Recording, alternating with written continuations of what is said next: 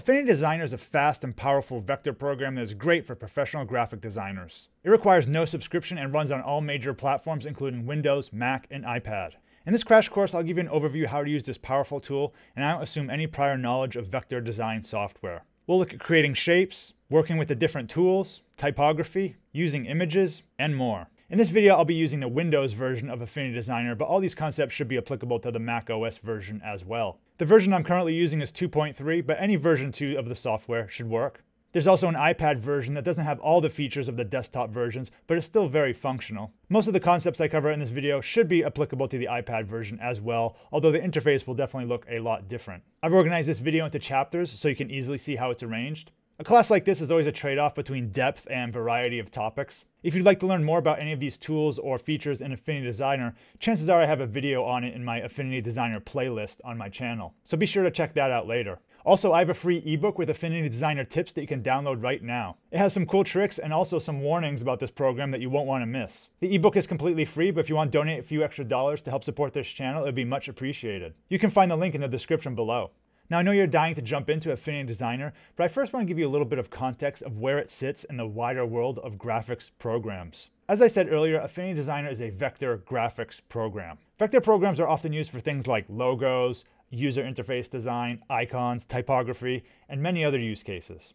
Now, kind of the other programs in this space that compete with Affinity Designer are things you may have heard of, such as Adobe Illustrator, CorelDRAW, and Inkscape. Affinity Designer itself also sits within the suite of other Affinity programs. These are Affinity Photo and Affinity Publisher. Affinity Photo is their raster-based tool, which is kind of a competitor to Photoshop. And Affinity Publisher is a desktop publishing tool for creating things like PDFs, and you can think of it as kind of a competitor to InDesign.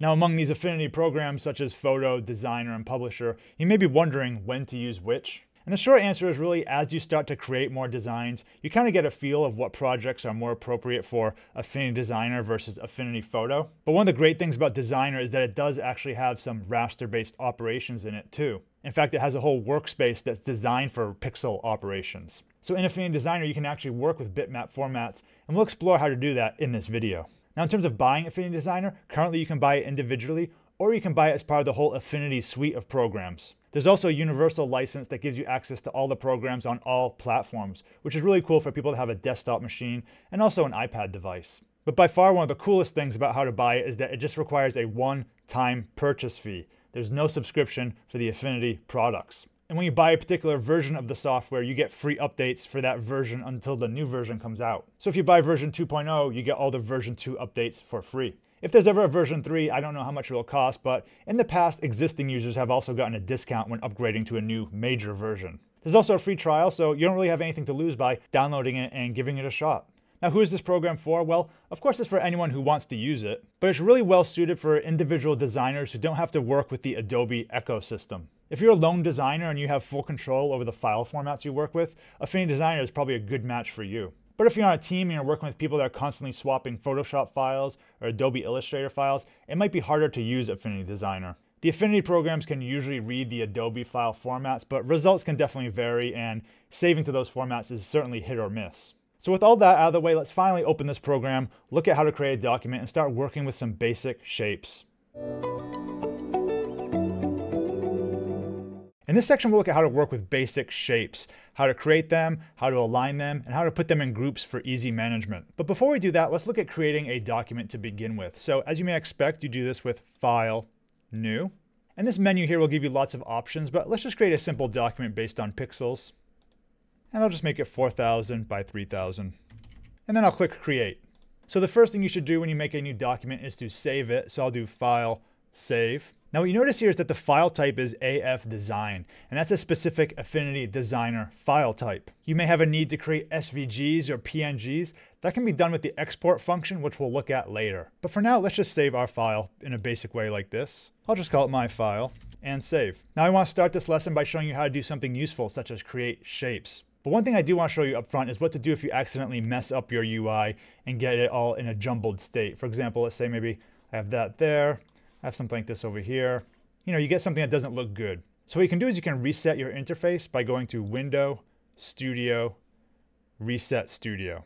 So now that I did that, this is basically the default setting for Affinity Designer. That should solve most problems you have. There are a couple other options here. If you go to View If you're not seeing something correctly, perhaps you need to have it say show tools or show toolbar. Check these settings if things aren't looking exactly correct. But between these settings here and doing the Window Studio Reset Studio, that should get you in the basic default state. Okay, so let's look at how to actually create shapes now. And those are done with this toolbar over here on the left. And you'll see three different icons here. I'll start from the bottom up. We have the ellipse tool, which is also how you create a circle. We have the rectangle tool, which can be used for squares. And then we have this other one. For me, it says a star, but for you, it might be different. The important thing is if you click on this arrow, you'll see all the different options here. And it will show the last one you used. In the default state, I think it might be rounded rectangle, but you can select the other ones here. So let me start by creating a circle. So I'll select the ellipse tool. And what I can do is I can click and drag. And if I let go, I have an ellipse here. I'll click off of it. You can see it's an ellipse. Now I'll do that again. If I want it to be a perfect circle, I can hold the Shift key. So I'll hold Shift, I'll click and drag. And now I have a perfect circle. A similar thing can be done with the rectangle tool. So if I click on the rectangle, I can draw any size rectangle I want. Or if I hold Shift, I can draw a square. It'll limit it to those dimensions. And with my special shapes over here, I have the star currently selected. I'll select something else. If I click and hold, let's select the triangle. So once again, I can click and drag. I can make it any dimensions I want. And I can also drag and hold Shift to limit it to certain dimensions. Now when I create these shapes, I can also change their color. And no doubt you've probably already noticed this color wheel over here. So when my shape is selected, I'll click some other color. I can rotate around to change the hue. Or within a diamond, I can change the saturation and brightness. So I'll draw a square here. Maybe I want that square to be blue. I'll go back and do my triangle. Let's do a green triangle. Really bright green. Now let's say I want to move my shapes around. So what you would do in this situation is you would click on this black arrow up here called the Move tool. Also, you can use the keyboard shortcut V. And when this is selected, you can click on your shape and then you can click and drag it around your workspace here. So I can move these shapes around. What you'll also notice is when I click on a shape, I have these controls here. So when I click on these dots on the side, I can resize it or reshape it. And like before, if I hold Shift, it will keep the initial dimensions of that object. Now this control up here on the top, this is the rotate control. So if I click this, I can rotate it in different directions. And this works with all my shapes. So I have the triangle here. I can rotate that around. I can resize it. I have a circle here. If I want it to be an ellipse, I can resize it to an ellipse. Now one thing you can also do is easily copy your objects. So with my object selected, I can hold the Control key, and if I click and drag, I've made a copy of it. So I'll copy the square, I'll hit Control, click, drag. If you hold Shift, it will limit it to certain directions here, so it keeps it aligned in this direction. So I'm holding Shift again, so it's keeping my shapes well aligned. Now you may also notice there's this white arrow here called the Node tool. We'll use that one a little bit more later.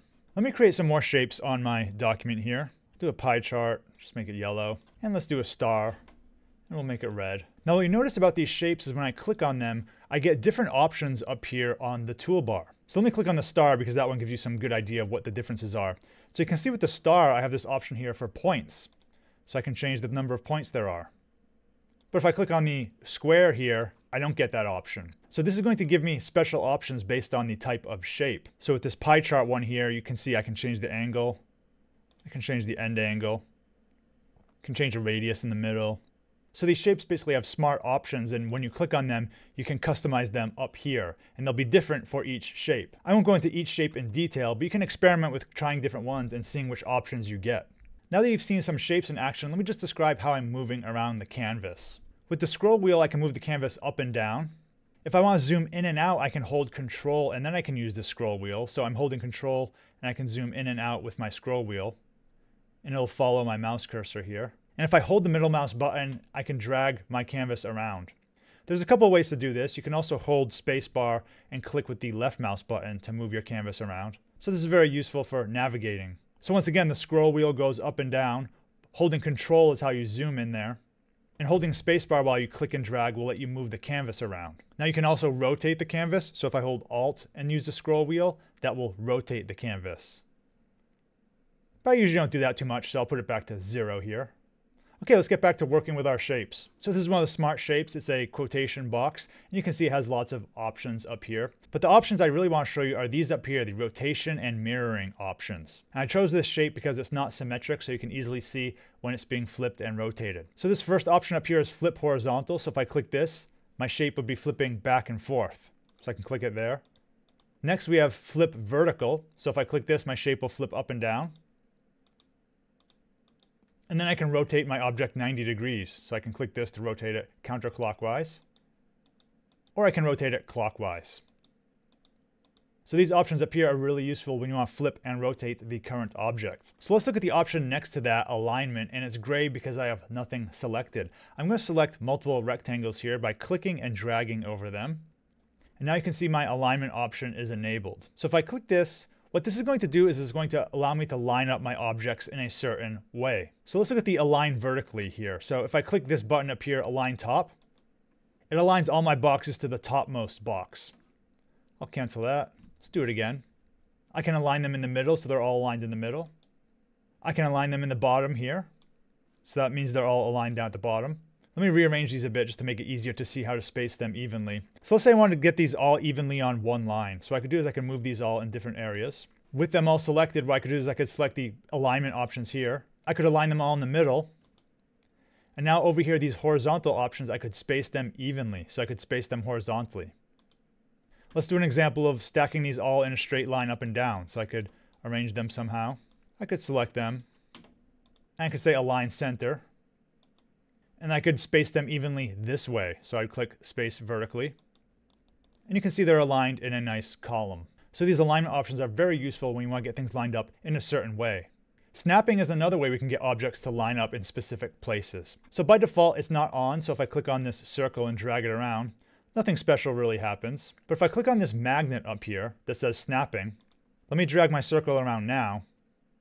And you can see these green and red lines start to appear. And Affinity Designer will snap my object to logical places. So often it'll pick the midpoint of another object. So if I drag near my triangle here, it's aligning to this green line, which is the middle point of it. I can click this square over here and drag it next to my other one.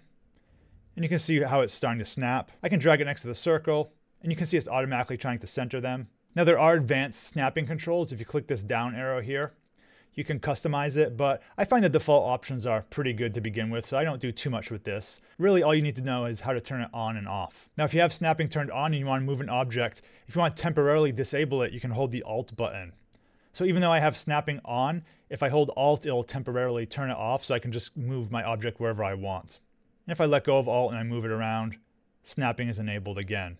Now, one word of warning I should give you about snapping: even if you snap two objects together, you can still see a hairline fracture between them sometimes. So let me take these two squares, I'll snap one to the other, and they're snapped together. But if I click off and I zoom in, you can see there's a little bit of a thin line there. So that's definitely something to be aware of when you're building patterns or something where you want there to be a solid area of color. Just watch out for that. Now, sometimes you want to create your own special places in the document to align an object to. In that case, we can use rulers and guides. So to show a ruler, you can go to View, Show Rulers, and you'll see these numbers at the top and the left side. That's your ruler. The numbers represent the units that your document was created in. So here it says 15, and there's 15 on the bottom left. If you forget what your document size is, you can click Document Setup here. And here I can see it's 15 inches by 15 inches, and that matches what I'm seeing over here with the 15. Now, if you want, you can also click the top left corner here and reorient your ruler. But I rarely do that, so I'm just gonna hit Control-Z and leave it at the default location. So my top left is 0, 0 here. Now the cool feature of rulers is that they allow us to create guides. So a guide is a line in your document that you can align against. So I have my top ruler here. To create a guide, I'll just click on it and drag down. So now I have this special line in my document. And if I grab an object, it snaps to that line. If I wanted to create a guide going up and down, I would click on my left ruler here and drag sideways. And now I can click an object and I can snap it to that. So this can be really useful if you're creating margins or some other specifically formatted document. If you want to remove a guide, you can just click it and drag it off the screen. You can also toggle the guides on and off. So up here I have View. I can say Show Guides. I'll unclick that so it's gone. And I can show it again with View, Show Guides. Also, if you have a lot of guides and it's getting complicated to not click on them, you can lock them in place. You can do that with View Lock Guides. So with Lock Guides selected, I can't select my guide anymore. It still works, but it's not going to get in the way of my mouse cursor. I won't accidentally click on it and move it. I'll unlock it though and get rid of it. Now you can also create guides with the menu option. So you can go to View Guides. And I have no guides here yet, but I can create one. So let's create a horizontal guide. And you can see by default it said 50%. So it's here at that 7.5-inch mark. Let's create a vertical guide at 25%. So I'll add this here. And I can change this to 25. So you can see that's the 25% point in my document. And if you created guides from the manual option over here, they'll also show up here. There's other things here for coloring and all that kind of stuff, but I think we covered enough for now. One last alignment option I'll mention is grids. So you can go to View, Show Grid. And this is also a way to snap objects to certain locations. So I can resize my square to fit exact positions here. If you want to customize how this grid looks, you can go to View, Grid and Axis. And there are also many advanced options here, but I'll just say the basics here. You can change the color. I can change the divisions here. So I subdivided it with 5 divisions here. So you can see my main line is red and the subdivisions are blue. There's lots of advanced options here if you want to create perspective grids and things like that. But for basic settings, this is how you would do it.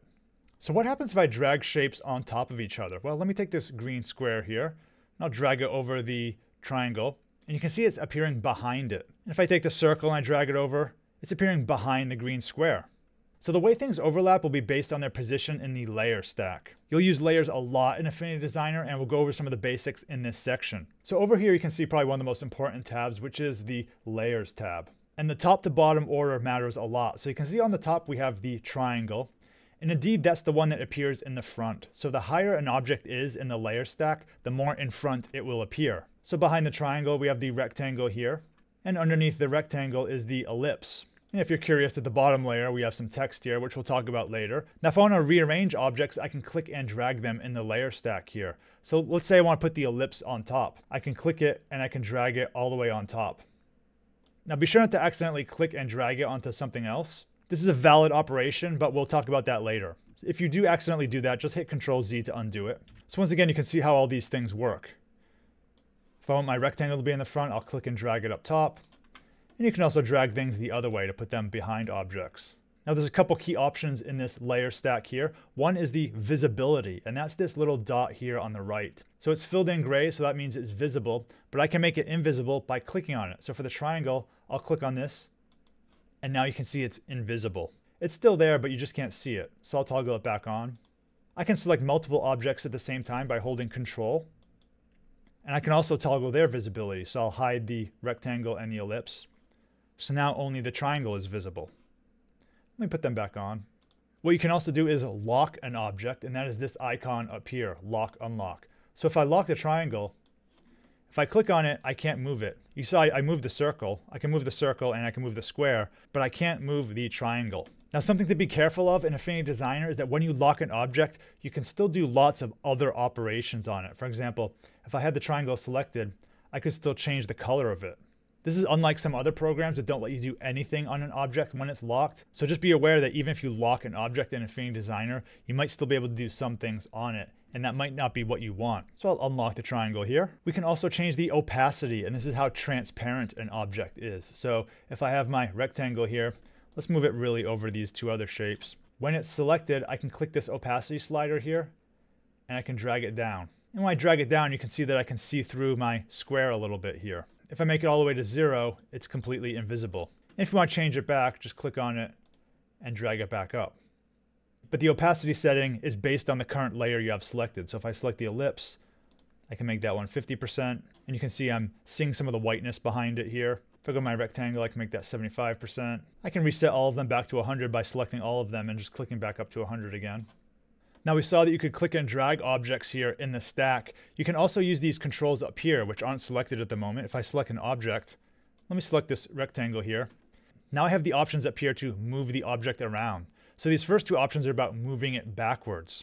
So the first option is to move it to the very back. In other words, the bottom of our layer stack. So I'll click on that. And you can see it went straight to the bottom. Let me undo that.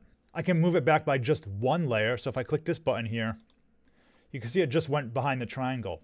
If I click it again, it'll go just behind the ellipse. And with it selected, I can also start bringing it to the front. So I can move it forward 1 here. I can move it forward again. If I have it all the way in the back, I can move it all the way to the front with 1 jump here. So as you work on bigger documents, your layer stacks can get really long and complicated. And in those situations, these options up here are really quick and useful. Now let's look at how we could actually group objects together. So let's say I want to build a simple little shape here. Maybe I build a house. So here's my simple little house, and you can see my objects over here on the left. So what I can do is I can select the whole thing. And as we said before, I can hold Control and drag to make a copy of something. You can do that when you have multiple objects selected too. So if I hold Control and drag, I now have a separate house. But you can see my layer stack is kind of a mess over here. Well, what you can do is you can make a group. So let me delete the second house. Now what I can do is I can select the first house, and I can press Control G. And now you see I've made a group. And if I expand that group, you see I have all the components of my house here. I can also rename the group so it's something more meaningful. So if I click on this, I can say house. And by the way, you can rename basically anything in your layer stack here. So these rectangles, I could call these windows. I could call the triangle roof. You get the idea. You can name things to make it more useful. But now when I'm working with my document, I don't need to select the whole thing anymore. I can just click it and drag it around. And I can still make copies. I can hold Control and I can drag and make a copy. And you can see my layer stack is much more organized. I have the 2 houses separately. When you have a group selected, you can also resize it. So by default, it keeps perspective. If I hold Shift, I could actually distort my house if I wanted to. If I let go of Shift, it goes back to the normal perspective. Now when you click on the object, you'll see that by default, you can't really edit what's in it. But actually, that's pretty easy to change. If you just double click, now I can actually start working with the elements inside of it. And if I hit Escape, I'm back at my top layer again. So if you have something that's a big group here, you can just double click on it and you can start editing the individual components. So this is my great artwork here. And when something is really expanded over here in your layer stack, just click the arrow to collapse it. So Affinity Designer also has this concept of a layer. So I can click this button here and add a layer. I won't use these layers too much in this tutorial, but basically this is another way you can group your objects together. So I could take this house, I could put it in there. And it's another way of organizing the objects in your document. Sometimes you'll open up someone else's document and you'll see they'll have layers like that. But for the rest of this video, I won't be using those layers too much. I'll just be using groups. Before we go too much further, I do want to give you an idea of how to do basic exporting. So the way you can do that is File, Export. And what you see here is a preview of your document. And this is where you can choose the different file types you want to export to. So you can do PNG, JPEG. There's a whole bunch of other ones, also SVG. You can also choose the dimensions, but I'll do PNG for now. So I'll do export, and I'll just export it here, shapes. And in my File Explorer, I can see the file here. Now this is different than saving your document, so make sure you still do that. Later in the video, we'll look at more complex scenarios for exporting your files. In this part, we'll look at how you can add colors to your designs, along with strokes and gradients. So let me start by creating a shape, and I'll choose a star here. I'll draw my star. And you can see my star is yellow, and that is because I had the yellow color selected over here. So now with my shape selected here, I can change the color. Now there's a lot of options over here. I'll go over some of them. One of the more interesting ones is what happens when you click these 3 lines over here. If you like, you can choose different visualizations for the color menu. So by default, I had it a wheel. I can also do sliders. So that's this one here. You can do boxes, so you have this option. And there's also tint, so you have that. I personally prefer the wheel, but you can choose whichever one you like. Now, if you want to see more details about your currently selected color, you can double click this circle here. In here, you can see the actual values for the RGB, HSL, which is hue, saturation, lightness, and also the hex values down here. And as I move these values around, my shape changes if I have it selected. Once again, you can click the drop down here to get different versions of the color chooser. So I can do CMYK, I can do a saturation, but I'll go back to RGB. And let's go back to a yellow star. Now we talked about opacity before in the layers menu. There's another opacity here in the color box. So I can adjust the opacity of my shape doing this, dragging it back and forth. You can see the star is getting faded. I'll go back to 100%. Something you can also do is if you click on this dot here, it switches to a noise slider. So I'll click on this. And if you watch this area here, I can actually add noise to it. I'll choose another color, maybe it'll show it a little bit more. So you can see this is kind of an interesting way to add a little bit of texture to your colors. Now by this point you're probably wondering, what does this circle behind our color do? You can see right now it's this white circle with a red line through it. Well, this is the stroke for our shape, and strokes are a fundamental concept in vector graphics. Right now my shape doesn't have a stroke, but let me click on it. And what you can do is you can click on this circle in the back, and it will come to the front. And I can add a stroke to my shape. Now I'll click it and I'll drag to black here. And you can see it automatically added a border to my shape here. I could also change the color if I wanted to something else, but I'll go back to black. Now you can see right now the stroke is just a basic straight line. If you want to do more advanced options with the stroke, you can click this stroke tab here. And now you can see lots of options for my stroke. Probably the most important one is the width here. So I can change the width of the stroke. I can drag this back and forth. I can also change the appearance of the stroke by making it dotted. So right now I have it solid line. I'll click on dotted line here. And you can see it becomes dashed like this. When we have a dashed stroke, the controls down here affect the spacing. So I can add 2 here. And you can see it made that dash longer. These black ones here are the spaces, so I'll make this big. You can see it made the space really big. I'll make the stroke a little bit thinner so it's easier to see.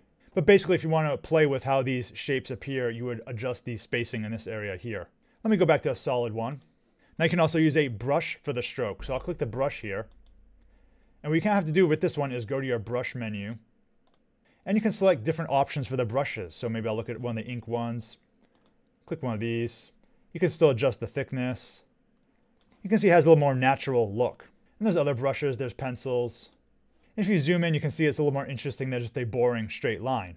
But for our demo, I'll go back to the boring straight line here just to show you some other options. Now there are other options here for a cap, join, and align. I won't go into all of them, but they have different effects based on how sharp the edges of your stroke are. Align is kind of an interesting one where you can have the stroke be applied inside or outside the border of your shape. So right now it's in the middle. I can make it go inside. So you can see it kind of pulled the stroke inside. Or I can go outside.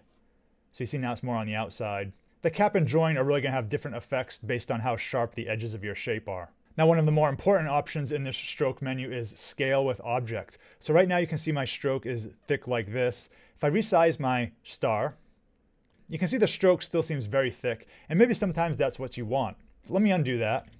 If that's not what you want, what you can do is you can click this scale with object button here. And now when I scale my star, you can see the stroke scales with it. So let me copy this. This is without scale with object. And this one is with scale with object.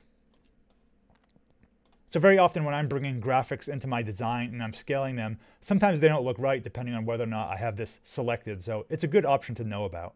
Now, by the way, when I create a new shape, it will remember the settings of the last shape I created. So let me create a square here. And you can see it has the same stroke and fill color as my previous shape. If you want to completely reset the shape, what you can do is you can click this button up here that says Revert Defaults.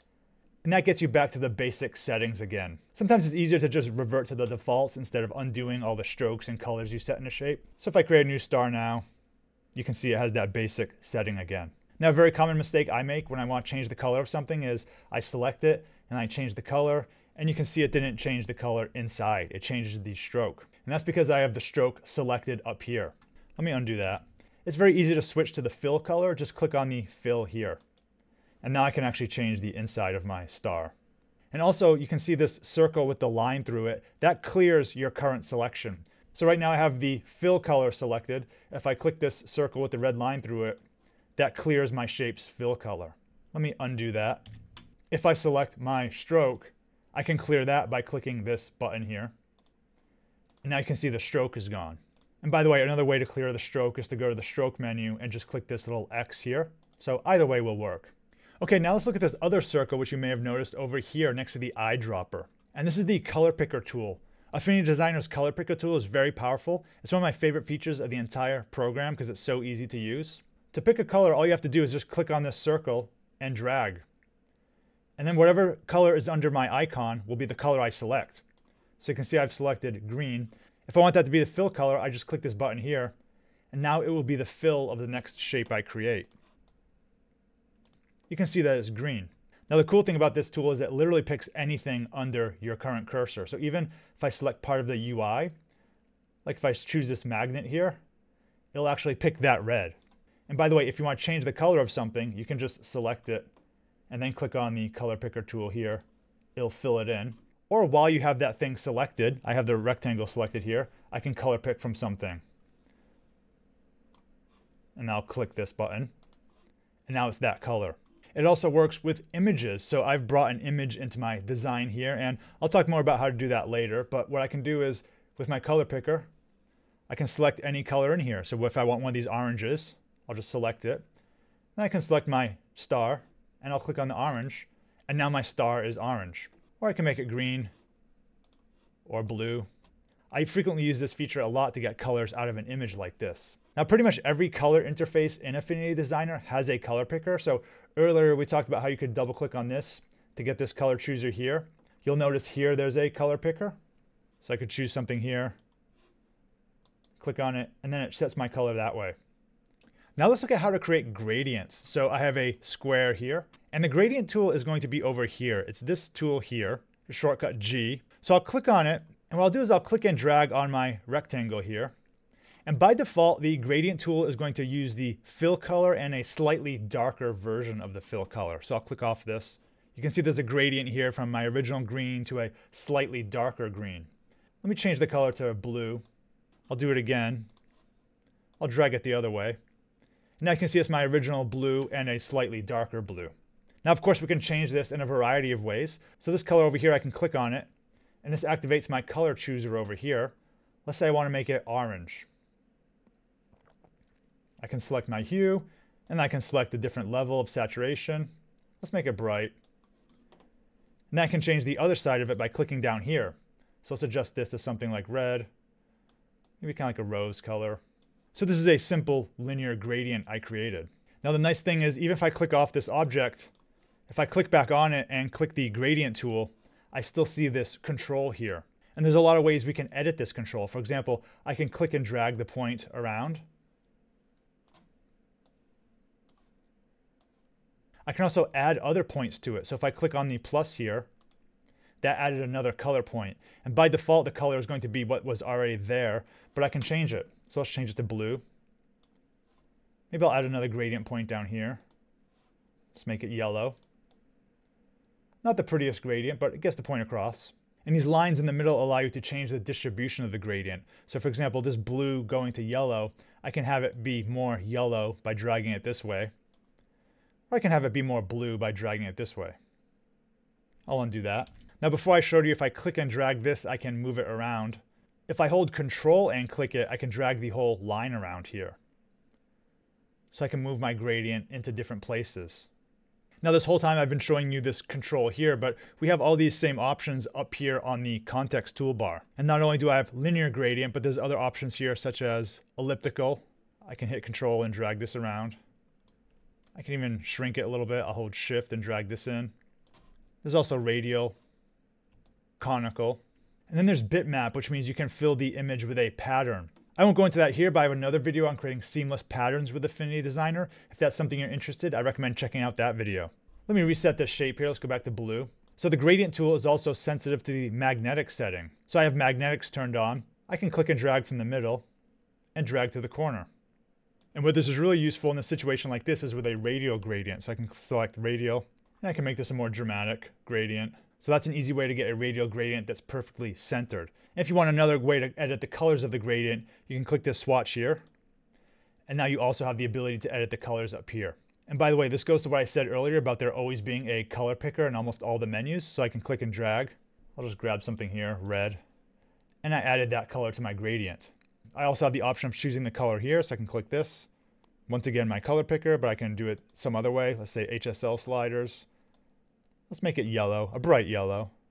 And there's all sorts of settings here. You can change the opacity, you can change where the midpoint is. You can also delete the point, so I'll delete it. One last point I'll make about gradients is that you can also add a gradient to the stroke. So by default, we had it as fill, but I can set it to stroke. So with stroke selected, I can click and drag. And right now it doesn't look that interesting because it's just black and white, but let's change the colors to something else. So that's what it looks like when there's a gradient on my stroke. And I can still do all the standard stroke operations here. So I can make it thicker, I can make it dotted, You can do whatever you like, and the gradient effect is still there. Now, one last point I'll briefly mention with colors is that you can also create swatches. So that's with this menu over here, swatches. I won't go into a lot of detail here on how to do it, but these options are here for you if you want them. There's a whole bunch of pre-made swatches, and you can set global colors and things like that. It's a little beyond the scope of this video, but just know that if that's what you're interested in, the option is here. So sooner or later, you're going to want to add text to your designs in Affinity Designer. So let's look at the text tools. There are two main ones to know, the frame text tool and the artistic text tool. So you're going to find them over here, and it's going to be one of these icons, either the frame text or artistic text tools here. Let's start with the frame text tool. So I'll click this, and then I can just drag an area to put my text in. And inside it, I can start typing. So I'll type test 1, 2, 3. I can keep typing here, but really the frame text tool is used when you have multiple sentences of text or even paragraphs. So let me copy and paste something into it. I have this Wikipedia article here on the sun, so let me copy a couple paragraphs here. And in my frame text, I'll paste it here. Now you can see this is the text here that I just pasted in. And what I can do with the frame text tool is I can orient how I want that to be shaped. So I can change the width, I can change the height. And I have all the typical formatting options up here. I can center it. I can left align it. If you want it all to be aligned, you can select all of it, and that'll affect the whole thing. So I can make it all left aligned. We have other text options up here, so I can make individual words bold, so I can make that bold. But the key point to the frame text is that this is really useful for things like brochures or pamphlets or other displays where you're really going to have multiple lines of text. Basically anything that's going to be more than a sentence or two, you're probably going to want to use the frame text tool. Now let's compare it to the artistic text tool. So I'll select my tool over here. This is the artistic text tool. And right away you'll notice when I click and drag, I can actually change how big my text is going to be. So I'll let go and I'll say my text. So artistic text is really going to be used when you have just a few words of text to write. And this is going to be things like titles or slogans or things that are really short. So up here I still have the common controls. I can change the fonts. I can change the fill colors over here. I can add a stroke. You can even use a gradient for this type of text. And once it's created, I can go and I can still resize it. I can type in new text. Now sometimes with both these tools you might get spelling errors. So for example, I'll put something in here that doesn't look right. You can see it highlights it red. If this is something you want, you can right click on it. You can say ignore spelling. That often happens with brand names or names that it doesn't recognize. I'll delete that. One other interesting thing you can do with the frame text is if you want to get some sample text really quickly, if I delete this, if you right click on it, you can say insert filler text. And it just inserts this default text, which is kind of useful if you're just testing a layout for something. You can still resize it. Now there are many options when working with text in Affinity Designer. To see those options, you can go to Window, Text, and you'll see several options here. Probably the most common one would be character. And you can take that tab and you can put it here. You can see you have things like kerning and tracking over here. So with this selected, I can adjust the tracking, the alignment. I can adjust the baseline. Now one thing you'll notice with artistic text is you can also wrap it. So if I'm here and I click enter, I can put it on 2 different lines. However, I think if you're working with complex designs, sometimes it's easier to just copy the text and manually put it on 2 different lines. I think that gives more control in a lot of cases. So I'll delete this. And instead of getting the baselines to align correctly in the exact way, you can kind of manually put it in its place here. And snapping is enforced, but I can turn that off and I can fine tune it how I want. So we have options here for shearing and all sorts of other things. Again, I won't go into all of it, but if you do want to have more text options, you can go to Window, Text to show them. Now something else that is very easy to do in Affinity Designer is to put text on a path. So a common thing you may want to do is put text on a circle. So let me add a circle here. And what I can do now is I can click my artistic text tool. And if I hover over the shape, you can see there's this T with the curly line there. That means I'm able to add text to it. So I'll click and I'll drag. And that just determines how big my text is initially. And I can add it in. Now the key thing here is you'll notice there's this green arrow and the red arrow. So to center my text, what I can do is I can drag the arrow to the left here. And it snaps to that side. And I can drag the red part to the other side. And it snaps there. Now you notice this isn't centered. That's because I have it left aligned here. To make it centered, I'll just click on the align center. And now my text is aligned in the middle. And I can always add more text. So I can say coffee shop. Of course, you can change the font to wherever you want. And you can still change the colors and do all the normal text things. Now with text on path, you start to see what some of the options do here, such as the baseline. So I can put it above and below the line of my circle. I can also reverse the text path here. So now it's upside down, which doesn't look that useful, but what I can do is I can make it go to the bottom. So that's how I could get it on that bottom inside edge here. Now you can also make an arbitrary path and put text on it. So I'll choose the vector brush tool here. We'll look at that a little more later. I'll just make kind of a wavy stroke here. And if I select my artistic text, if I click on the path, again you see the T with the wavy line, I can start typing my words. Now how good this looks is really going to depend on your curve. If you have curves that are too sharp and bunched together, your text isn't going to look that great. But it's something you can tweak as you see fit for your design. Now what if you want to use custom fonts in Affinity Designer? Well, Affinity Designer just uses the fonts that are already on your system. So if you want to use a font, you would just need to install it. So I'll just show you briefly how to do that on Windows. I'm on a website called Creative Fabrica, which has tons of graphic design assets that I like. And they have a great font library too, so I'll click on that. I'll go to what's popular this week, and as you can tell, it's around Christmas time as I'm recording this, so let's see if there's any good Christmas fonts. This one here looks interesting, Candy Cane Comic. Let's see what it looks like. So let's download it and try it out. So I click download. I'll install it into my downloads. So in my downloads folder, I'll just uninstall it. And then I have an OTF and a TTF. Doesn't really matter which one you install. I'll just install the OTF file here. Click install. And I'll close that. So this is called Candy Cane Comic. So let's go to Affinity Designer. I'll add some text. And now with my text selected, I'll click this drop down over here. This is the font. And I'll start to type Candy Cane. And it comes up. So I'll click it. And you can see now I can use this font. So usually they show up without needing to restart Affinity Designer. But if you installed the font and it's not showing up, perhaps try restarting Affinity Designer. So that's how you install fonts. It's really quite simple. And Affinity will just pick up what's already on your system. So up until this point, we've looked at how to use some of the tools in Affinity Designer and how to do some practical things. Let's take a step back and look at how the interface is actually organized. Maybe it seemed a little overwhelming at this point, but hopefully in this section we can kind of get an idea of how it's laid out logically.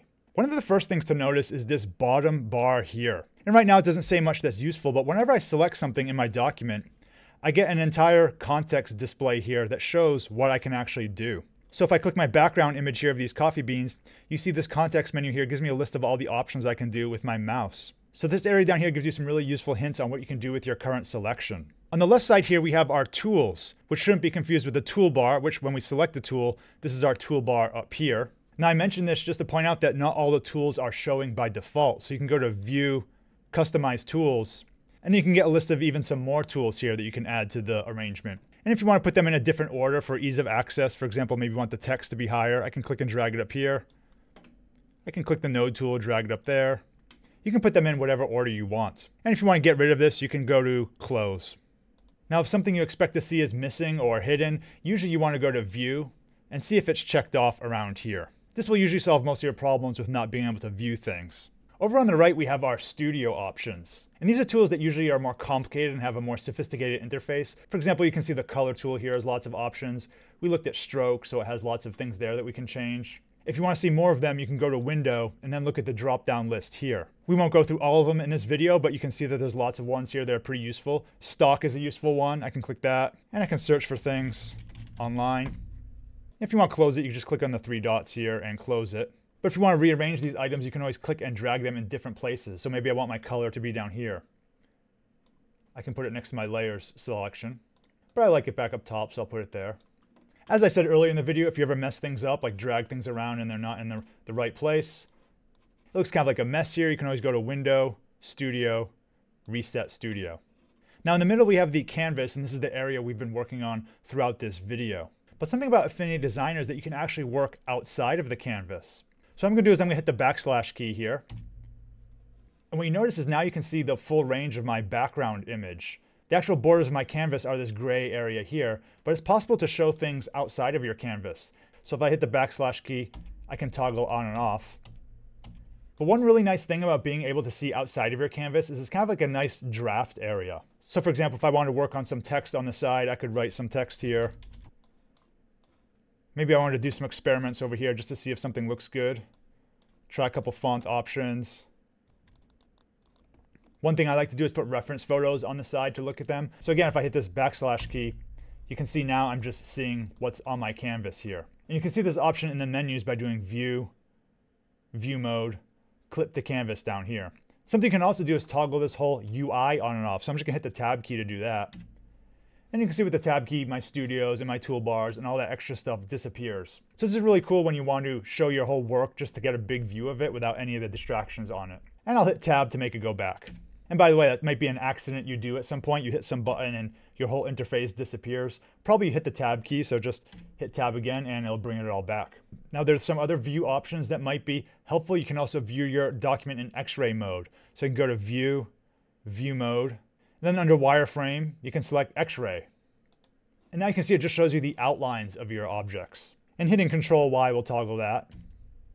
But this is good when you want to just get an idea of the borders of your shapes and don't want to be distracted by all the colors and gradients and whatever else you have going on. It can be good for debugging a design when something just doesn't look right and you're trying to figure out how things are actually working together. If you want to see both modes at the same time, you can do a split view. So you can do that with View, View Mode, and then Split View here, which is the comma key.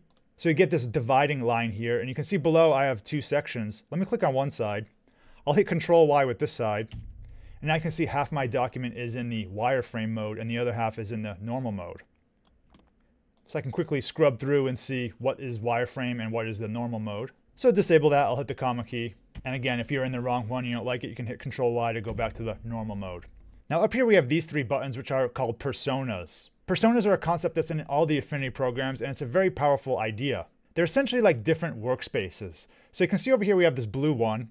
This is the designer persona, and that's what I've been using so far in this video, and it's probably what you'll use the most in Affinity Designer. Next to it, we have the pixel persona, so let me click on that.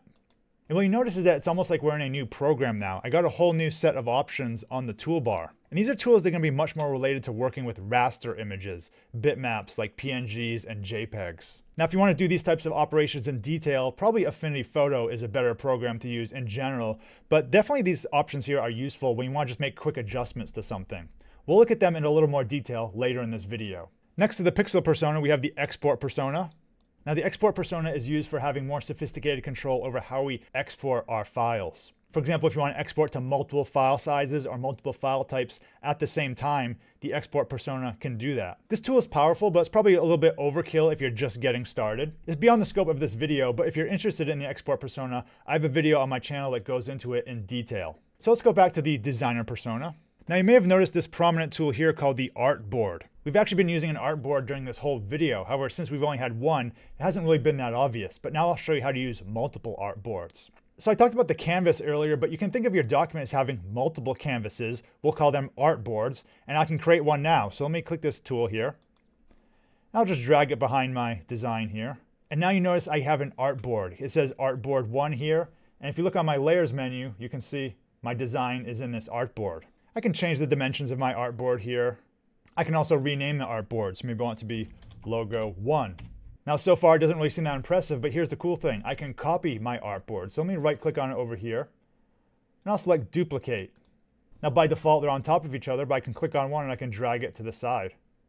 Now, maybe I want to have a version of my logo that doesn't have a background image. It just has the vector design. So I can hide my background image here. Maybe instead of Logo 1, I'll just call it Vector Design. Then maybe I want to create a third version that's black and white. So I'll duplicate my vector design. I'll drag it over, and I'll add a black and white adjustment. So we haven't talked about adjustments yet, but I'll just show for now what I'm doing is I have it selected here. I'm going to click the adjustments, and I'll just select black and white. And instead of vector design, I'll call it black and white. And you can see here we have 3 different artboards. Now they're all the same size, but they don't have to be the same size. I could create another artboard if I wanted. I could make it any size I wanted it to be. Maybe this one I want it to just have the text. I could put it here. Give it some font. Looks kind of coffee-ish there. I'll change the color. So you can see here I have 4 different artboards.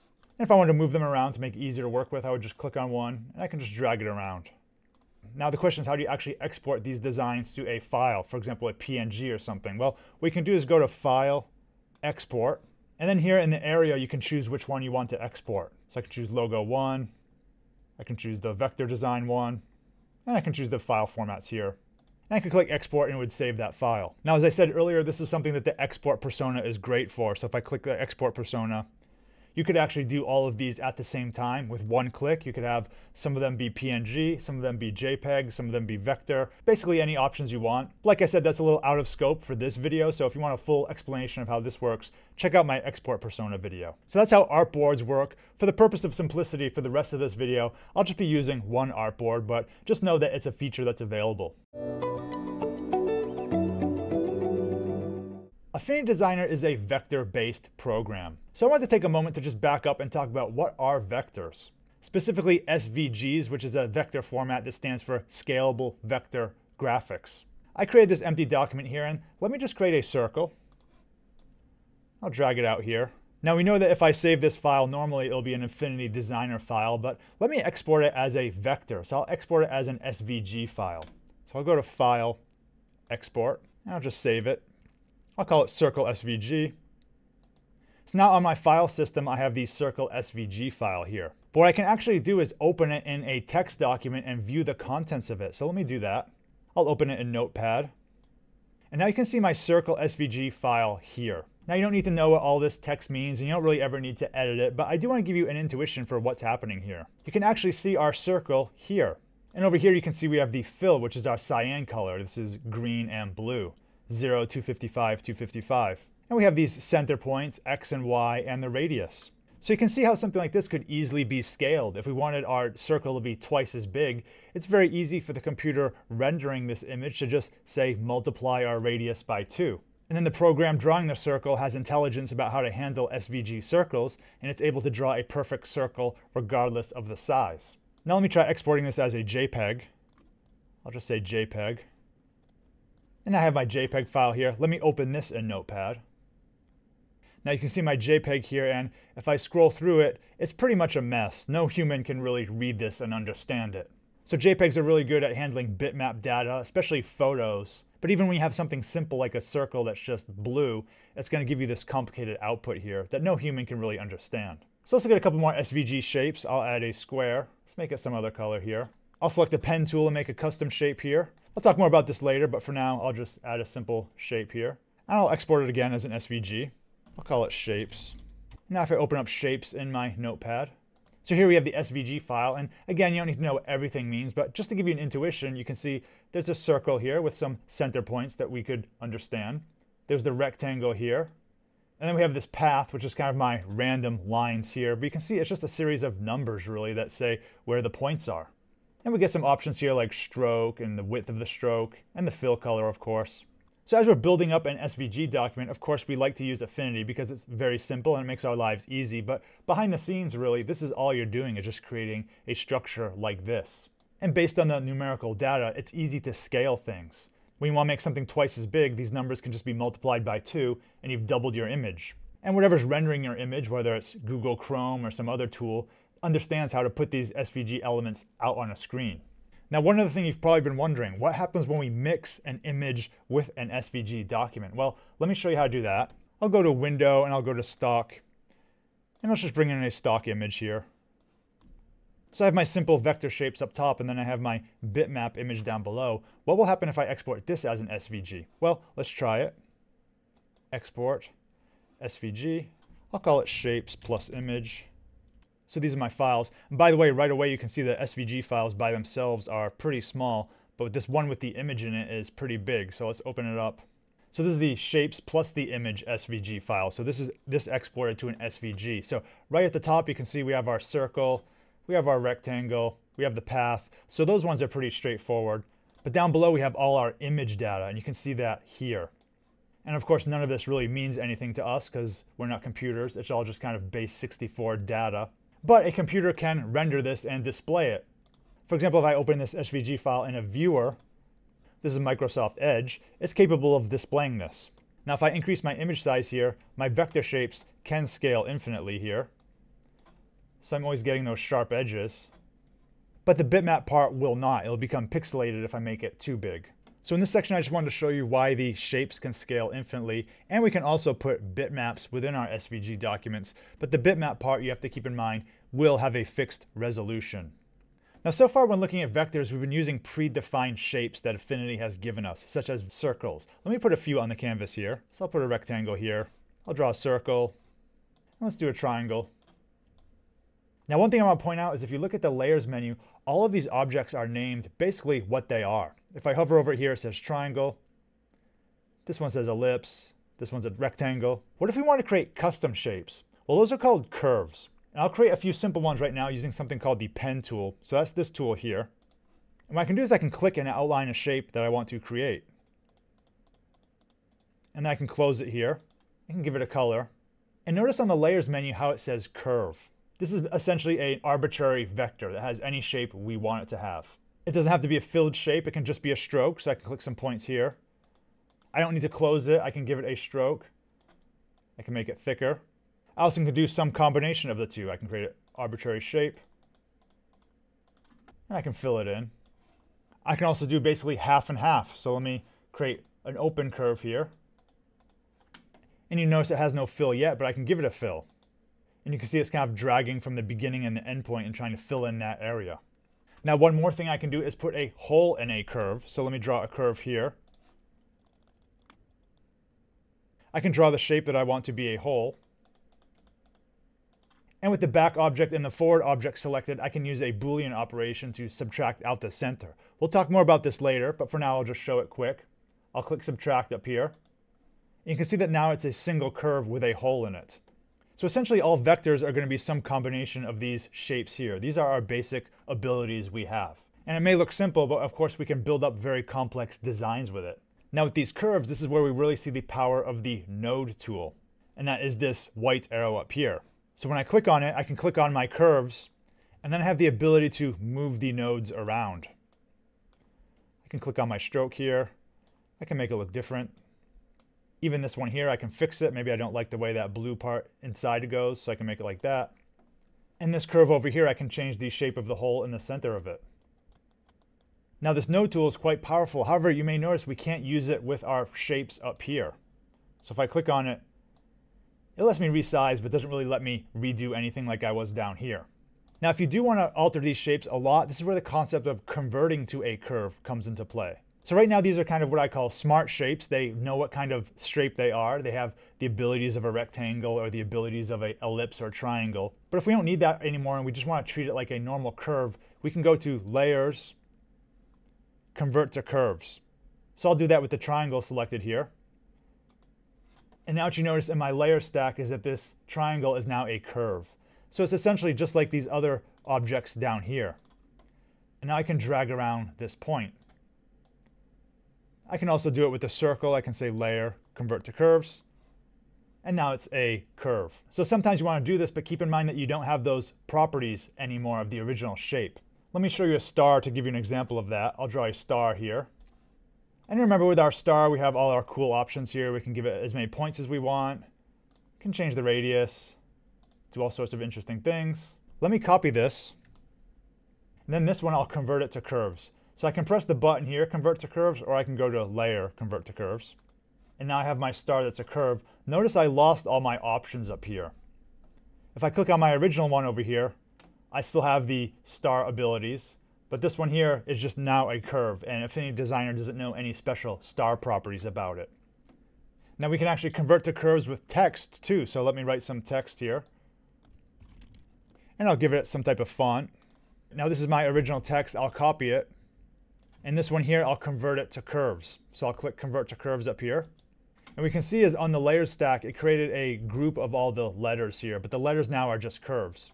So this is actually kind of nice if you want to customize some text, like I can go and I can edit this E so it looks a little bit different. Maybe I want it to be an extreme E. I can alter this one. Maybe there's other aspects of the font you want to change. So this is nice if you want to customize some text, but you do lose the ability of it being text. I can't actually edit this anymore as text, whereas with my original design here, I can change it. So my recommendation when you're converting text or some other complicated design to curves is to just make a backup copy of it. So I would keep this original one, and I would copy it. And then this copy I would convert to the curves. But if you can avoid converting to curves, that's always the best option. Now we looked at curves in the last section, and curves are made from nodes. And there's a couple different node types. Let me just draw another shape here so we can get something on the screen. So I have a simple polygon here, and what you'll notice is that the nodes are square, and that means they're sharp nodes. As you expect, they kind of start and end very abruptly at a sharp edge. What I can also do is make a smooth node. So if I select this node, Over here I can click the Convert to Smooth button, and now it's a smooth node. Now what's special about smooth nodes is they have these handles here, and these are essentially Bezier points. And as you drag them, it influences how the line goes in and out of that node. I can hold Shift to drag it along a straight line if I want, or up and down. I can drag the other side also. So the way these curves work is that whenever the line is entering the node, it's trying to enter along this path of the line here. So if I turn it up, you can see the line is curving so that it comes into the node along this straight line. And same thing with how it exits. So if I turn it this way, you can see the line is going along this handle as it exits, and it's turning and trying to go back into this straight node over here. These handles can be a little tricky to understand at first. I recommend just drawing a couple shapes and playing with these handles here to see how they behave. So I'll undo that, and I'll select it again with the node tool, the white arrow, and I'll click Convert to Smart. Now actually this is pretty much the same right here as the smooth node. The difference between smooth nodes and smart nodes is when you're actually drawing them to begin with. I'll show you that in a minute. And when you see a node is red, that means it's the end node. So if I click a path and draw it here, this red one here is the last node on my curve. And there are some operations where this is useful because you will be extending the curve. If you want to swap the end node, then with your curve selected, you can click this button up here, Reverse Curve. And now you notice this one here is red. And I can reverse it back. Okay, so we've talked in bits and pieces about how these curves work. Let's actually create some to give you a better understanding. And for this, I'll use the Pen tool. So once again, I'll select the Pen tool here. And there's a couple different modes you'll notice up top. Probably the simplest one to start with is polygon mode. So I'll click that. And I have some stencils here that I'll trace just to show you how it works. So I have polygon mode, and you can see that essentially this one is going to be very straight. You can see it's creating those sharp nodes. And I can hold Shift to drag it really horizontally. I can hold Shift again to drag it up and down. I'll do Shift again here. I can even go 45 degrees if I wanted to. I'll hit Control Z and undo that last one. So again, I did this with my pen tool and I used polygon mode. So I'll select my pen tool again. Now, even though it's called the pen tool, there's a mode called pen mode. So I'll click this. And this one is going to be much more about how I create those curves. So I'll do is I'll click here, and I'll click the middle of this curve here, and I'll drag. And you can see it's dragging out a handle here. And this is going to be a smooth node. I'll click again down here. You can see it's dragging out a curve there. I'll do it again up here. And down here. Now one thing you can do, of course, after you create the curve, you can zoom in. And maybe I didn't do it quite right. Maybe I can go and select this one. And I can tune it a little bit to get it right. You can always change it how much you want. So that was with the pen mode, and with the pen mode, I was putting down smooth nodes. Now I can use the pen mode with straight lines also, like I was using with polygon mode. I can click and I can just hold Shift. And I'm not dragging, I'm just holding Shift and clicking at certain points. But now what I can do now is now I can click and I can drag if I want to add a little bit of a curve. Now once I do that, it starts to curve again. Let me hit Control Z. What I can do is I can hold right mouse button and left click. And I'm back in the straight mode. And that was a little tricky because when I held the right mouse button, you can see it brought up this context menu. You can just kind of ignore that when you're doing this. What you want to do is hold the right mouse button and then just left click so you can get back into that straight line mode. Now speaking of lines, there's also just a line mode here. And I'll just make lines that are 2 nodes each. So I'll click once, click twice, and then it's over. Click once, click twice, and there's nothing else happening. It's just stopping after every other click I make. Now one tricky scenario is this wave here. And the way I prefer to do this is I actually prefer to just start with a polygon mode. So what I'll do is I'll select polygon here, and I'll just click from point to point. And then what you can do is you can actually select the node tool itself. And if I hover over the line, you can see a little wavy line there next to my cursor. I can just click and drag it down. I'll click and drag here. I'll click and drag here. And I'll just make my waves that way. So here I use the polygon tool, and then using the node arrow, I drag the lines out. Now earlier, I talked about the difference between smooth nodes and smart nodes. Let me show you that difference now. So we have the pen tool, and I'll go back to my pen mode. And remember with this, what I said is you can click and make straight lines. But then I can also click and drag to make curves. So that was with the pen mode. Let me now do smart mode, which is next to this. And with smart mode, I don't need to click and drag to make curves. It'll automatically do it. So I'm just clicking points here and it's automatically trying to add the curve here. So this means I put these nodes down in smart mode because they're the circle with the dot in the middle. If I change it, it just becomes a normal smooth node again. So when we have smart mode enabled, it's trying to create those curves automatically for you. Okay, so let me give you a little demo of using the pen tool, and I'll use this fish here. To make things easier, I'll reduce his transparency a little bit here. And the first thing I'll do is I'll select my pen tool, and I think pen mode is good to start with. And I'll just start making those curves. This point here is sharp. I think I'll make it smooth. And I can always adjust these to bring it in. I'll start doing the fin here. So I'll start off with a curve. And I'll do the trick I did before of right-clicking and left-clicking. So I'll right-click, left-click there. Now I'm making straight lines. And then what I'll do is I'll go to my node tool. And I'll just pull this in here. And again, you can always fine-tune these afterwards. It's always good to start off roughly and then worry about the fine details later. I'll do the same thing for this side.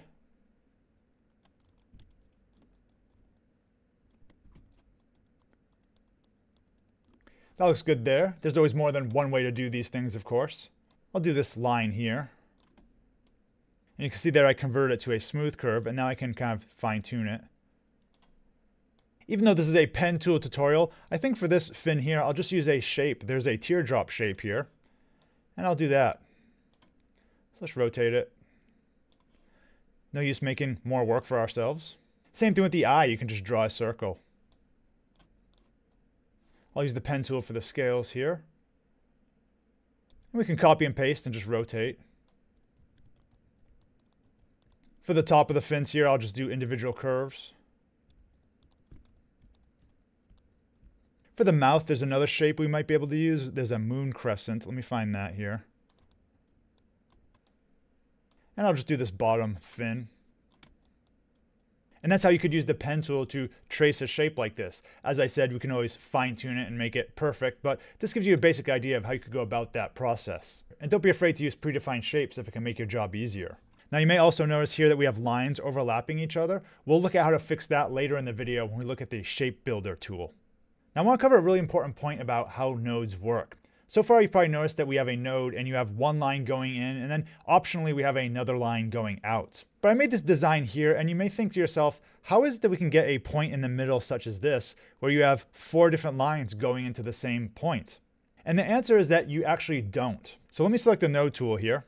And what you notice about this pie chart here is that actually in the middle, when you have a node, there's still only one input and one output. So I'll drag this way.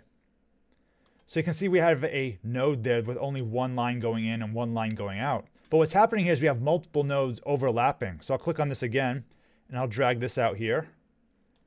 I'll click this here and drag this out. I'll click this here and drag this out. So you can see that no matter what, whenever we have a node, we have at most 2 lines going into that node. And the same thing happens over here on the edge. You may see all these lines going into this point. But if I zoom in, if I select my node tool, if I click here, we really have overlapping nodes. So I'll pull this apart again. And here you can see, indeed, one line going in, one line going out.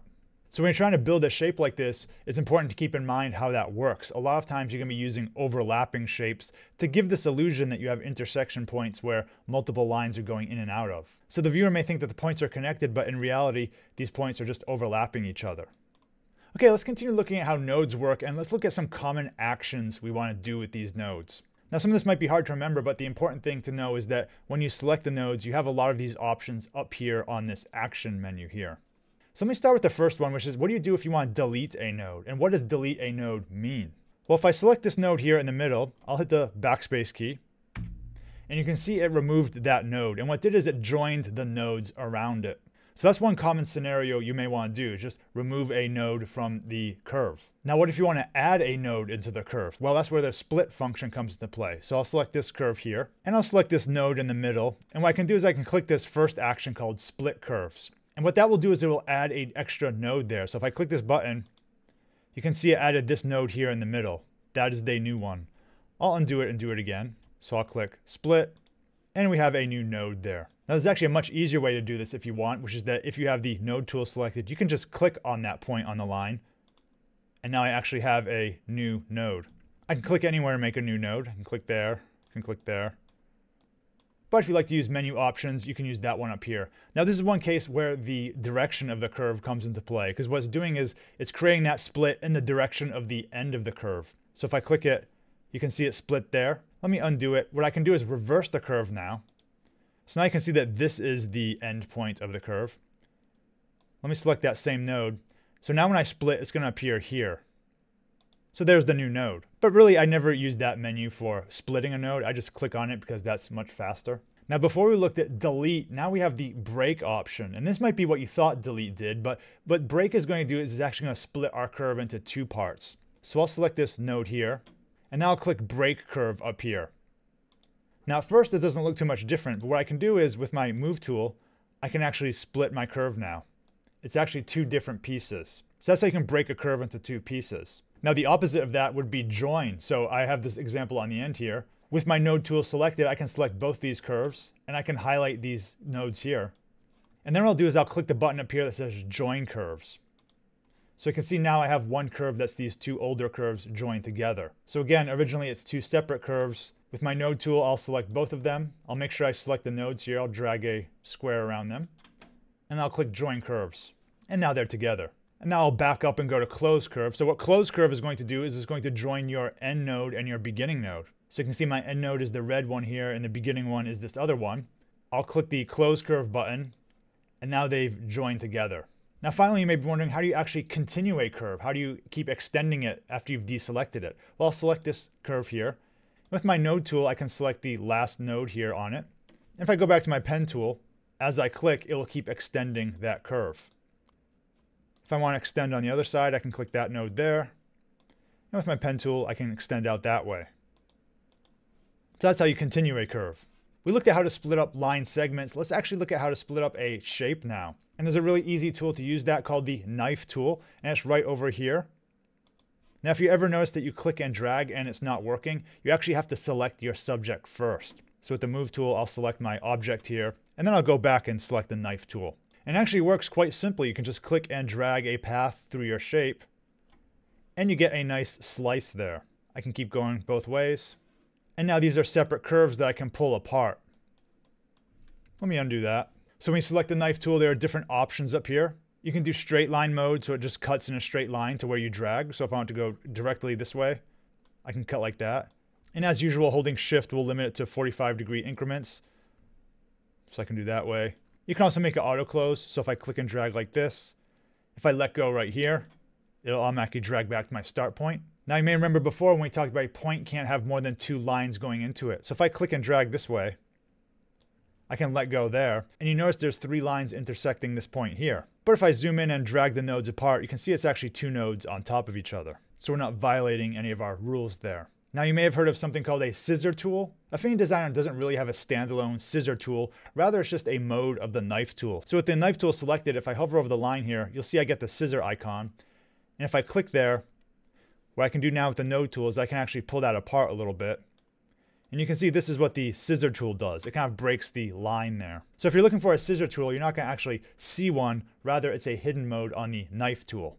So we've looked at how to create our own vectors, but a very common use case for me and others is downloading vectors that we've bought from websites or stock photo libraries. So let's look at how we can actually import other vectors into Affinity Designer. So a site I really like is Creative Fabrica. They have lots of great designs that you can use for your work, and some of them even have print-on-demand licenses so you can use them on products if you like. I'll put a link down in the description, but be sure to check it out because they're always having deals on year-long subscriptions. So I found this SVG design I like. It has some kind of minimal floral elements to it. Let's download it. I'll put it in my folder here. And notice it has the print-on-demand license, so if you downloaded something like this and you wanted to put it on mugs or t-shirts or whatever, you could do so. So I've downloaded it here. Let me extract it. And let's see what we got here. So we have a mix of files, AI files, which are Adobe Illustrator, EPS, PDF, SVG. Let me sort by type. And here we have the SVGs. So right now on my computer, they open by default in Microsoft Edge, but I can also open them with Affinity Designer. So here I've opened this graphic in Affinity Designer. Now say I had an existing blank document over here. There's a couple ways I could bring this design into it. I could just select the whole thing, do Control-C, and then Control-V. And I could resize it so it fits. I'll hold Shift so it's in the right dimensions.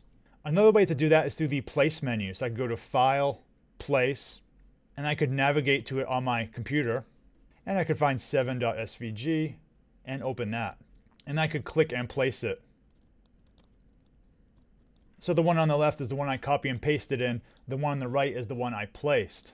Now if you notice the one I placed here, if I click on it, it'll actually open it up in a new tab. And when you place an SVG, it considers it an embedded document. So if you want to edit it, you'll be editing it out in this other tab here. A lot of times I like to work with things within my document itself, so I like to just copy and paste it in here. So if I double click on the one that I copy and pasted in, you can see right away I have access to all the nodes and controls here. So which one you want to do is up to you. I'm going to delete the one I placed, and I'm just going to work with the one that I copy and pasted here. Now all vectors you download, of course, are going to be unique and they're going to have their own structure, but this one has some common elements that I think are worth pointing out. First, if I click on it, you notice that it's all just one curve. Sometimes you get a design and it's all one curve. Sometimes you get a design and it's like 50,000 curves. So that really is going to depend on what the artist who created it did. Also notice that these letters here, they're not really text. I mean, they look like letters, but if I click on the node tool here, you can see that they're just special shapes. So if I wanted to change this, what I could do is I could select the node tool.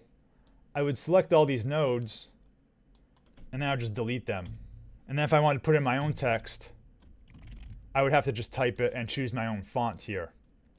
So maybe I have some type of handwritten font. I could change it like that. So usually when you download designs like this, the text isn't going to actually be text that you can edit. It's just going to be shapes. And if you want to work with it, you'll have to delete it and make your own. I'm also curious here what the role of strokes are. So I can see I have black fill and black stroke. Let's make the stroke red. And you can see this is the length of the stroke here. Sometimes designs have a stroke, sometimes they don't. I think in this case it's fine. I'll just make it black again. Something you may also want to do is check to make sure that the black is truly black. So here I have the shape selected. Let's check this fill color. I'll double click on it. And it does appear to actually be black, all zeros. But sometimes when you download designs that are in CMYK format or some other format, they'll be slightly not quite black. It might be something like, let's see, I don't know, 12, 12, 12 or something like that. So if you want true black, just verify that your design is black. I'll set this to pure black again. Now, what if I wanted to use parts of this design? Like I didn't want to use the whole thing, but maybe I just wanted to use some of these flowers. Well, there's definitely a couple ways we could go about it. Probably the easiest way is to use the knife tool. So I'll select this design, and then I'll select my knife over here. Let's say I want to get this flower on the edge. I could just cut it through here. Now after I cut it, I can pull apart my shape. So my flower is actually standing by itself over here. I notice there's a little bit here, a little extra bit. I'll delete that. And I have a new graphic that I could copy and paste, rotate, change size as I wanted. Looking back at my original shape, I noticed there's a little bit of a bump here. So I'll go to my nodes.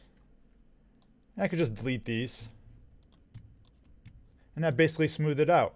So this just gives you one of many examples of how you could actually work with vectors that you downloaded from online. You can use the knife tool to slice them up into different parts. You can delete text and put in your own text. You can also change the colors, of course. And that's one of the great things about vectors. You can really modify them and tailor them for your own purposes.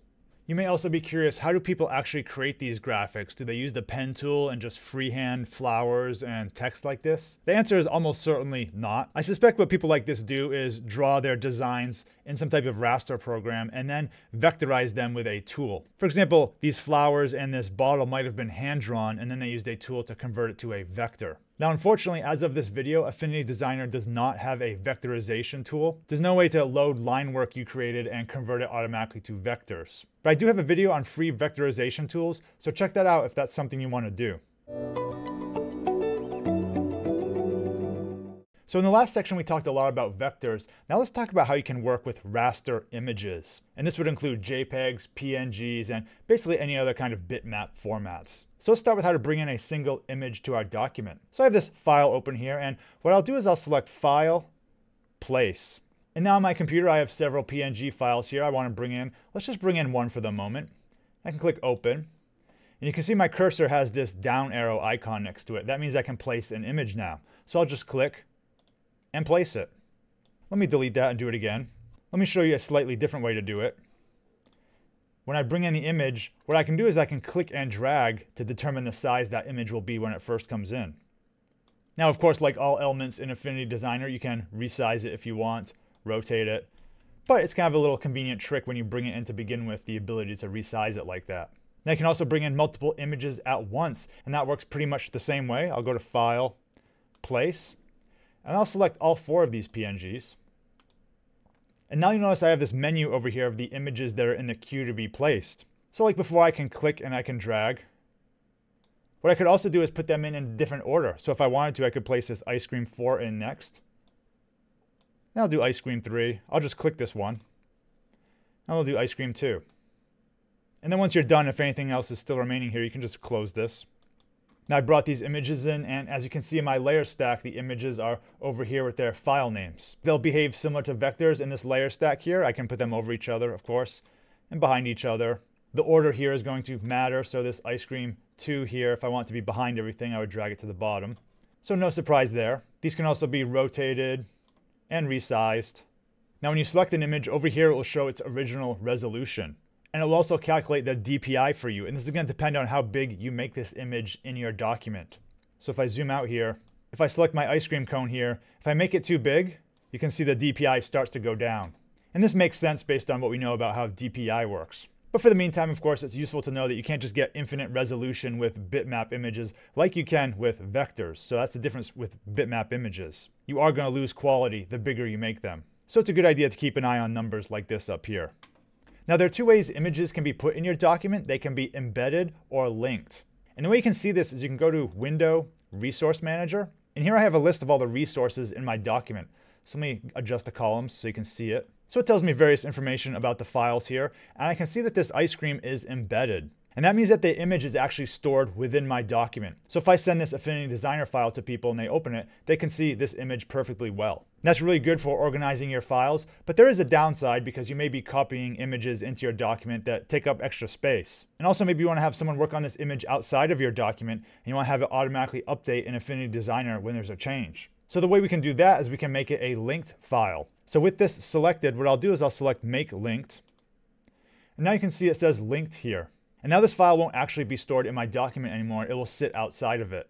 Now the interesting thing about this is I can update this file outside of Affinity Designer and it will update inside here. So let's do that.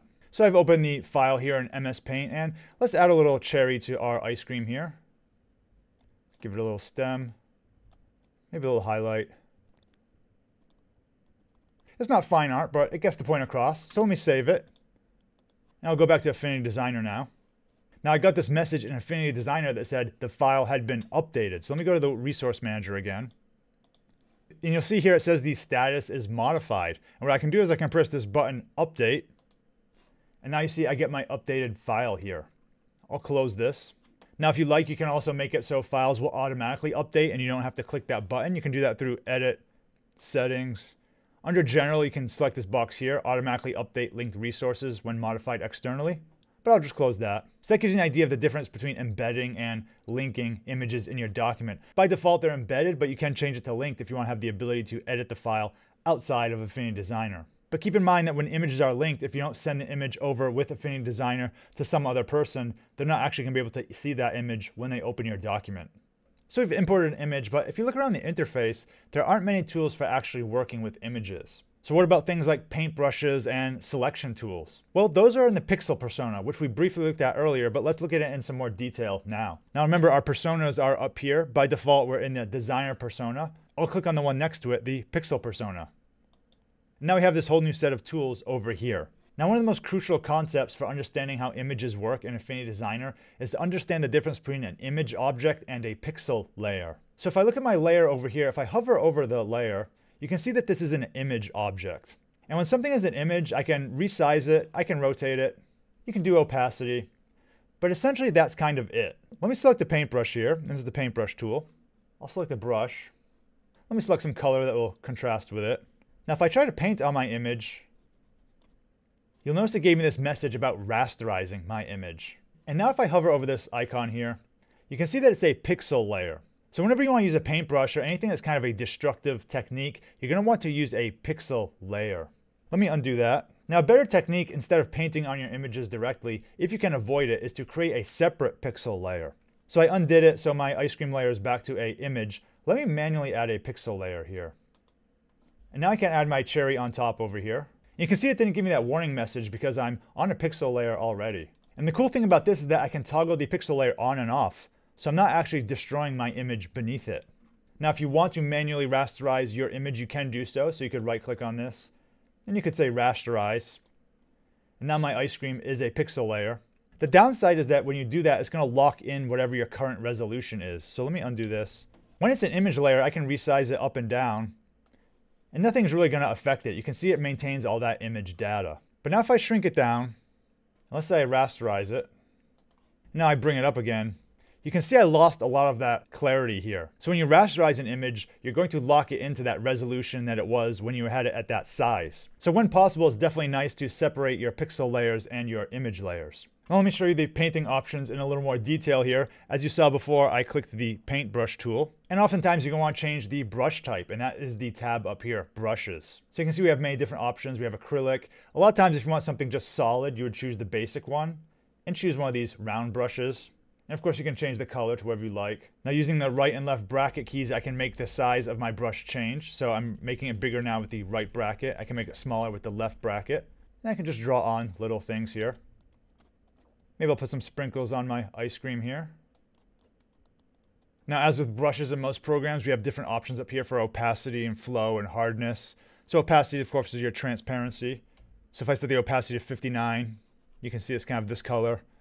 If I set it to 100%, you can see it's stronger there. So there's lots of brush options up here you can change. We also have the eraser brush over here. So when I select that, I can erase out. But the eraser is actually a type of brush. So let me put some solid color down here. I'm just painting this in here as a demonstration. When the eraser is selected, I can actually change the brush type of the eraser. And this is kind of good when you want to do some type of texture. So maybe I have a spray paints here. So my eraser is going to erase in a spray paint pattern. I'll change the flow a little bit. So this isn't painting white, this is actually erasing part of my color here. So if I copy and paste this, you can see that part is transparent. Now the Pixel persona also supports raster masks. So with my layer selected here, I can click this button here to create a mask. And by default it's empty, but the way masks work is that when I paint on my mask with black, it will hide part of my image. And when I paint with white, it will reveal the image. And gray will be some level of transparency in between. So this is a really good way of non-destructively erasing part of your image. So for example, maybe I wanted to erase all the ice cream here. What I could do is with my brush selected, I'll select black as a color. And now I'm on my mask. So what I can do is I can paint here. And even though I'm painting black, I'm on my mask, so it's erasing it. So I can erase down in here. Now maybe I got too much there. What I can do now is I can select white. I can zoom in. You notice when my brush is hovering over it, it gives me a preview of what will happen if I click. So I can kind of see where it's going here. I'll try to add some more in. And I can go back and forth to get the shape I want. Maybe a softer brush would be better in this situation. Again, when you're using a mask, you can use any brush you want. Now if I alt-click on my mask, you can see that what the mask itself is actually doing. This is where I painted the black part of it. And I can alt-click to go back to it. And I can also toggle the mask on and off. So if I click the visibility button here, here's my original ice cream. I didn't actually delete any of it, I just masked out some of it. Now I was doing black and white, but I can also paint in gray. So I'll give it kind of a transparent feel here. So maybe there's some reason I want to do this. Now let's look at my mask. So you can see this is the gray part here, giving it a little bit of transparency. And you can also paint on this part here if you want, but it's hard because you can't actually see your image. Working with masks is something that takes a little practice, but once you get used to it, it's a really powerful technique. If you can get away with using masks and not deleting your image, it's definitely the way to go. The Pixel persona has several other options, but I think we've covered enough for this video. But the main things I use it for are quick little touch-ups I want to do to raster images, and also adding raster masks. So now let's go back to our designer persona and look at the vector brush tool. In the last section, we looked at how to use a pixel brush. Now let's look at how to use the vector brush. Now remember when we used the pen tool, we could click and add points to make our strokes here. When I select the vector brush tool, however, I can actually click and drag to make a stroke. So when you have this vector brush tool here, what you can do is you can go to your brush menu. I'll go to that here. And you can select the different types of textures you want. So right now I have this kind of this graphite scribble. I can select other things, oils. And of course I can also change the color. Now what's interesting about this tool is that when I click my stroke here, if I go to my node tool, I can actually see the nodes that made that stroke. And I can adjust them and tune them if I want them to be a little bit different. So all the vector brush is doing is letting us just really make a stroke by clicking and dragging, and that's just putting down smooth nodes in our path. Now earlier we talked about editing strokes, and you can do the same thing with your vector strokes over here. If I click on the stroke, all it did was just use this brush here. I can make it straight again. I can make it dotted. I can adjust the width. but I'll go back to my brush. You can also change the type of brush after you've made a stroke. So I'll select something else here. I'll select one of these engraving ones. I'll make it bigger. So that's the same path with the engraving. I can make a pencil. Again, that's very thin. I'll make it thicker. Has a little bit of a natural feel to it, you can see. When using the vector brush tool, I can click and I can hold shift to drag in straight lines. So there's other options up here, such as opacity. You can do the stabilizer options. There's also the controller method, so I can select velocity, and that's gonna be how quickly I drag my mouse. So if I draw really quickly, you can see in the quickest part it's thin and it gets a little bit thicker as it goes on. Now, one downside of the vector brush tool is that, unfortunately, unlike the name implies, it's not a true vector. For example, if I draw a line here, if I zoom in, you can see it's really just a bitmap here that it's putting along a path. You don't have infinite resolution on the vector brush in Affinity Designer like you do in some other programs. The reason it's called the vector brush is really because you have this ability to edit the points here, but really the actual images itself don't have vector properties. Now, it'd be nice if this shape was truly a vector, like all the texture and stuff was shapes, but unfortunately that's just not the way it works right now. Now, one thing you can do with vector brushes is you can actually create your own. So what you can do is you can go to your brushes menu here, and I created my own little category here called My Test Brushes. I did that just by selecting up here, creating a new category. And with my category selected, I can click the three dots here, and I can say New Solid Brush. If you double click on the brush here, you can actually start editing it. Now, by default, the solid brush isn't really that interesting, but you can change the width of it. You can change the way it tapers at the end. You can do the opacity variance a little bit there. You can change the pressure curves. I should mention that if you have a stylus, it will actually work with this too. But once I close this, just with my vector brush selected, I can draw my stroke there. But that one's kind of basic. Let's create our own brush with our own pattern. So for that, once again, I can click on the three lines here, and I can say New Textured Image Brush. And what that will do is bring up my File Explorer, and I can choose an image to serve as my brush. So I'll click this three colors here, this little mini rainbow. And now with that pattern selected, let me select my brush. I'll make it big, and I can click and drag. Now you'll notice something here that might happen to you, and that is that it's pink. That's because my color selected here is pink. Now probably that's not what you want. So what you should do is when you use your own brush, make sure you deselect the foreground color here. And now when I draw my shape, I'm using my actual bitmap image. And if I double click on this, I can edit the properties I edited before. The size, the variance, can taper part of it. And just like with our other vector brushes, I can move around the individual nodes. Now, depending on what your image looks like, you might get some sharp edges that don't quite look right, like here. Sometimes you can kind of move it around and get it to a point where it looks a little bit better. I can try fixing this. It really depends on the type of image you have. If you have something very graphical with sharp edges, you're going to notice these harsh transitions here. But if you have something more organic, it's probably not going to be as obvious. Something you'll probably do a lot is export an image that's a mix of raster elements and vector elements. So I made this simple little design here, and you can see I actually have vector text here. I have a circle in the background, and then I have this bitmap image in the front. So probably the best way to export this image would be as a PNG or a JPEG. Probably a PNG would be slightly better because a JPEG can sometimes have a hard time with these straight lines. So to export, I can go to File, Export, and I'll choose PNG. Now you'll notice with PNG, I have a white background. You can have a transparent background also. Let me cancel that. If you go to Document Setup up here, under Color, you can click Transparent Background and OK. And that'll give you the transparent background here. So let me export this again. And with my preview here, you can see the checkerboard in the background, so it's transparent. I'll do Export, and I'll say Ice Cream Logo. And here I have the file, and I can open it, of course. And you can see it's transparent. It's showing in this Windows image viewer here, which gives that black background. Now, quite often when you export your designs, you will be exporting them as a PNG or a JPEG or some type of bitmap format, even if they are totally vector-based. And this may sound counterintuitive because don't we want vectors to be scalable? And the answer is yes, vector scalability is a great property to have. But a lot of places that you want to put your vectors might not actually support vectors. For example, certain print-on-demand sites or certain image-based websites may only want PNGs or JPEGs. Now, the good thing is that as long as you keep your source files in the vector format, you can always export to PNGs at different resolutions. So it's pretty common to have your original files stay in the vector format, but to actually deliver the files as PNGs or JPEGs to clients or some type of website that you're posting them to.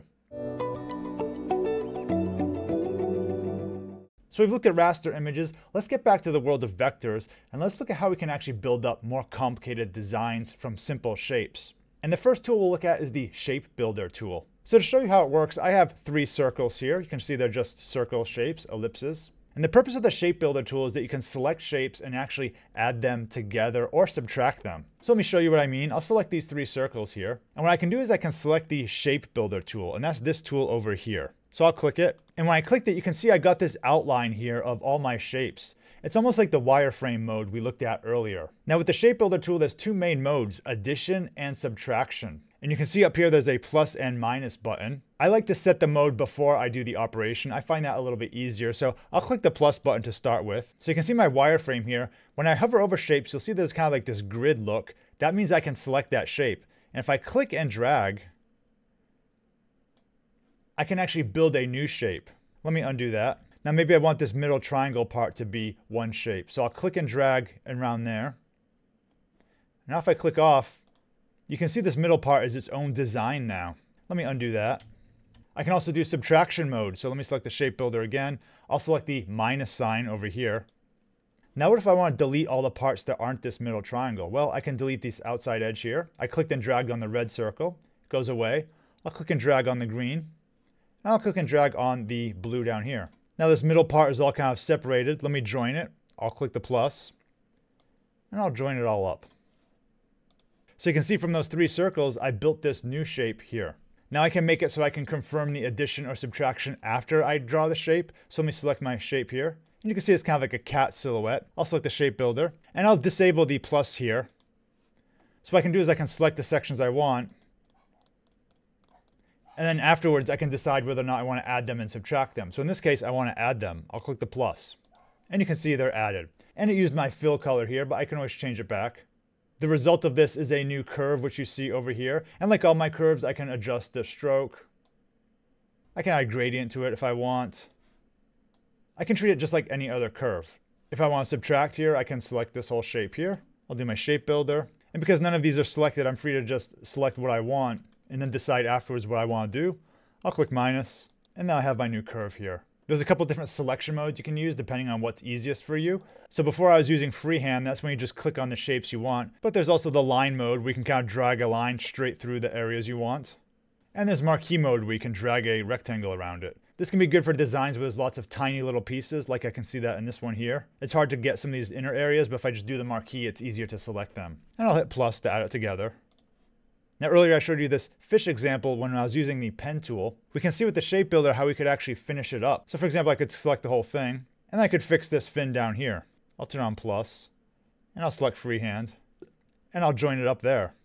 Now one thing you want to make sure of is that the lines actually cross over each other. And I can see when it highlights yellow that it's joined.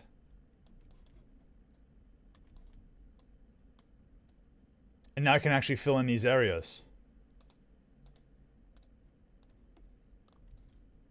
I can see this part isn't filling in. Let me check out what's happening. So I think this part wasn't joined. And yeah, now it seems to work. I notice this bottom part isn't selecting. Let's check it out.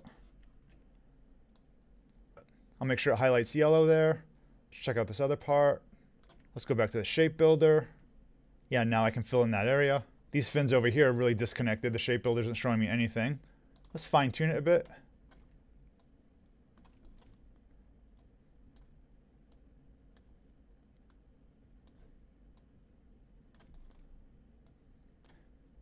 Getting this yellow highlighting is really the key part.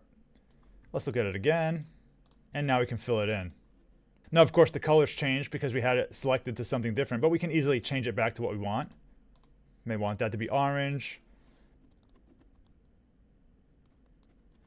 So that's how you can use the Shape Builder to build up a vector design. First we traced it with the pen tool, and then we kind of cleaned it up and created the areas with the Shape Builder.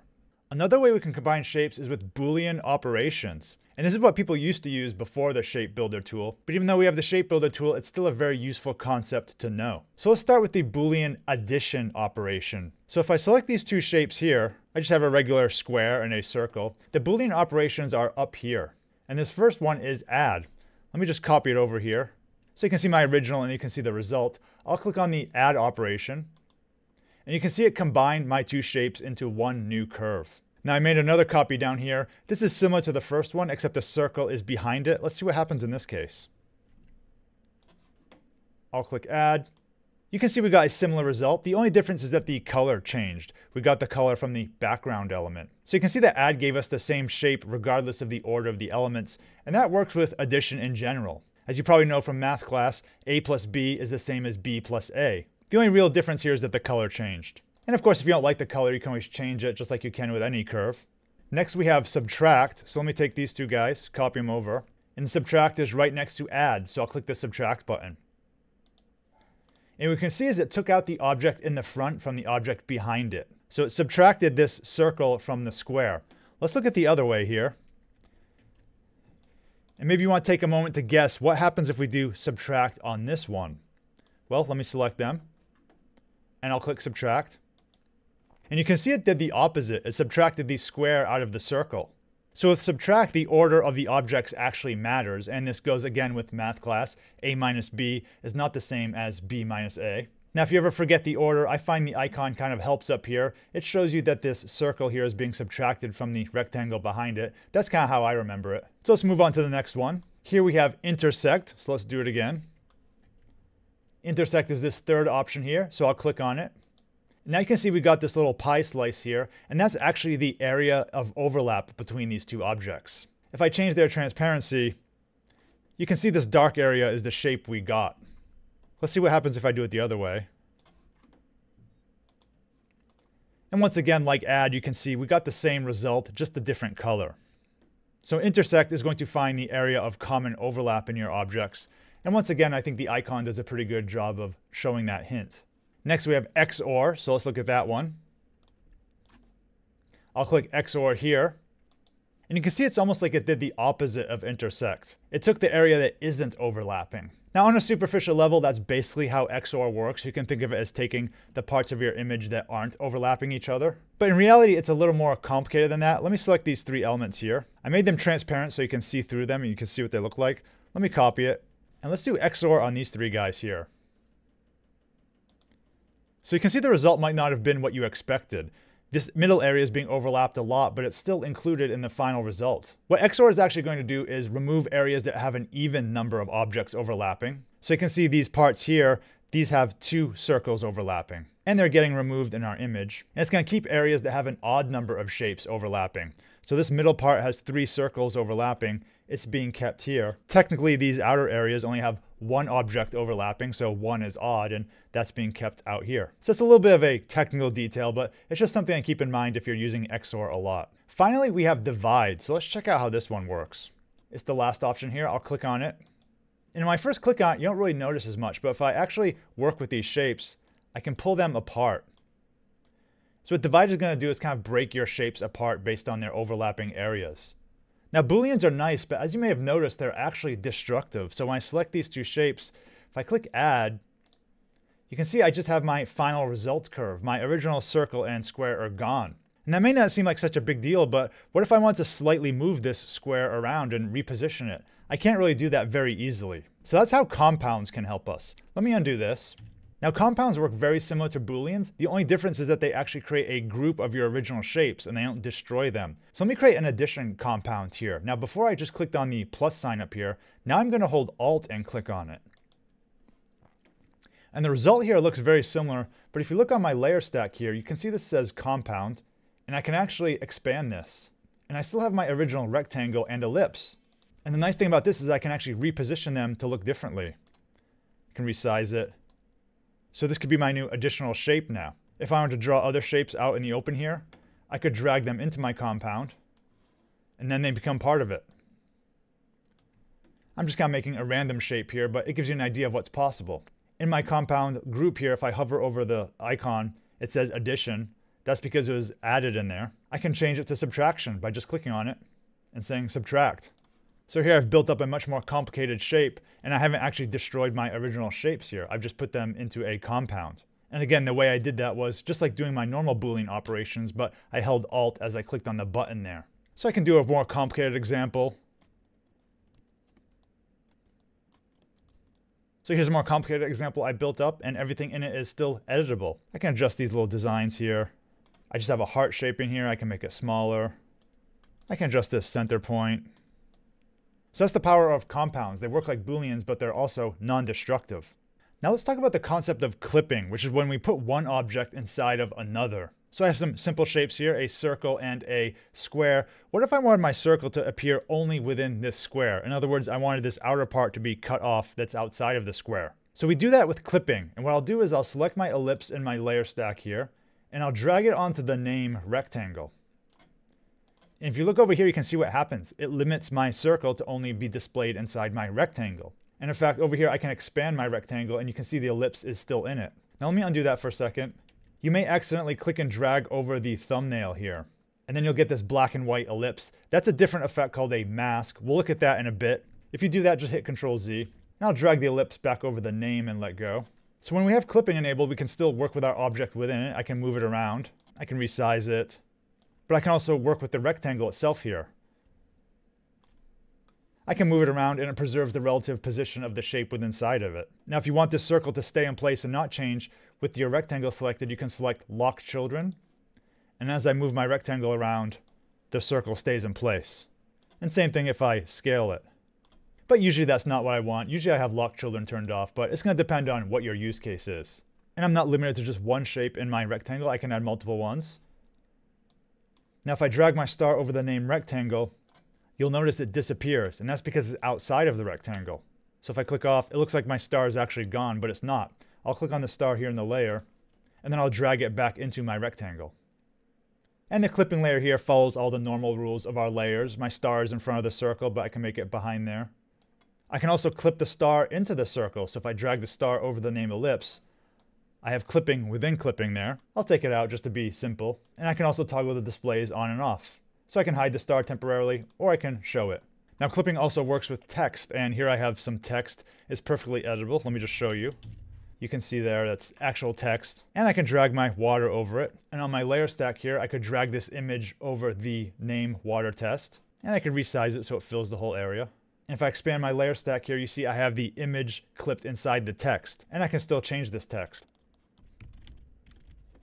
If you type and you find the image doesn't quite cover it all, you can always reposition the image or resize it. I can also put an image in shapes. So here I have this cat image, and over here I just have normal curves. I've created a heart with a stroke here. There's an ellipse, a rounded rectangle. So I could take my cat here, click, drag it over, and it's clipped into this little frame here. I could do the same thing over here. This is a really good way of creating kind of a border or frame effect. So clipping is a really powerful technique for taking a shape and kind of confining it to another shape. There are two types of masking in Affinity Designer, pixel masking and vector masking. We looked at masking with pixels in the pixel persona section. In this part, we'll look at vector masking. So this is kind of what you may have accidentally done in the last section if you drag the ellipse over the wrong part of the layer below it. Let me do that now. I'll take my ellipse and I'll drag it over the thumbnail of the triangle. And you can see that our triangle is only showing where the ellipse was overlapping it. What I can do is I can select my ellipse here, and if I move it around, it becomes a little more obvious what's happening. So I'll click off now. So you can see this is our ellipse, and the triangle is only being shown in this part here. I'll drag it down here. So let me give you another demo with a more complicated vector. I have this vector over here. This is a shark, and you can see it is a vector. If I expand it, there's just curves and other shapes that make it up. But what if I wanted to confine it to just a circular area? Well, let me collapse my shark here. And it's a big complicated group, but for our purposes, I can just leave it closed here and just consider this layer up top. What I'll do is I'll put my circle over the shark, and I'll drag the circle over the shark thumbnail. Now you can see I'm just showing part of the shark there. So this is a really good way to block out the parts of the image you don't want to show. Maybe I just want to show the fin here. So I have just the shark fin. Or I can do just like the head there. And notice with my shark layer here, this top part is the mask. This icon here indicates that it's a mask. So let's put masking and clipping side by side so we can see a clear difference. So let me copy this down here. So in this case, I'll do the mask. That's these top two ones here. Let me drag the ellipse over the thumbnail. So this is the masked version. So our circle is only letting the rectangle show through in that little part. Let's do the clipped version. So I'll drag my circle into the triangle name. So this kind of gives a little more demonstration of the difference between masking and clipping. With clipping, we put one shape inside of another. When we mask, we use this shape to block out areas that aren't within it. But I would say probably the most important thing they'll notice about masking is we don't actually show any of the orange circle here. We just use that as a way of showing part of the triangle. Sometimes we want to add something a little bit extra to our designs, and that's where special effects come into play. And by special effects, what I'm referring to are blend modes, adjustment layers, and the FX settings. So let's start with looking at blend modes. Blend modes are a big subject, and I have a video on my channel covering all of the blend modes in the Affinity products. You can check that out after this video if you like. It's another long one. But for now, let's do a brief little crash course in the blend modes and see how they work. Now, blend modes work with vectors and images. I'm going to use an image in this example just because I think it's conceptually a little bit easier to show how they work. But I'll do a quick demo at the end with vectors and blend modes. So when you select any type of object in your document, you can set the blend mode for it. So if I select this image here, you may have noticed this word here that says normal. This is the blend mode of the selected layer. I can actually click it and choose other options here. Now right now nothing meaningful will really happen if I click on these, but let me add a square over my image here. And I'll make it gray.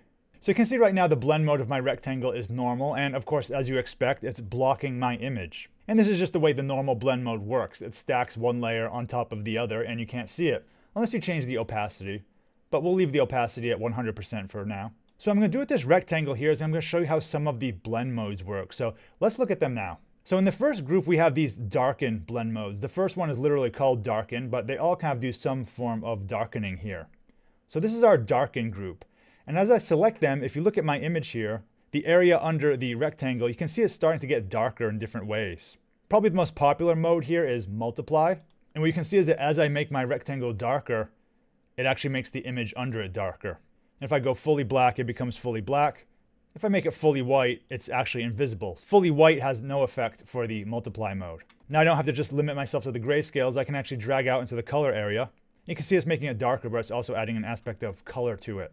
So that's the first group with darkening. The next group are the lighten modes. So as I scroll through these, you can see all the different lighting effects. And again, which one you choose is going to depend on your situation, but in general, screen is a pretty popular one. So I'll select screen. And you can see the part of my rectangle that's overlapping the image is making it brighter. And once again, color will have an effect on this. Below that, we have the contrast modes. And what these are going to do is they're going to combine a lighten and darken effect into one layer, depending on whether our value is above 50% or below 50%. So it's actually not that obvious what they do with a solid color. Let me make this a radial gradient here.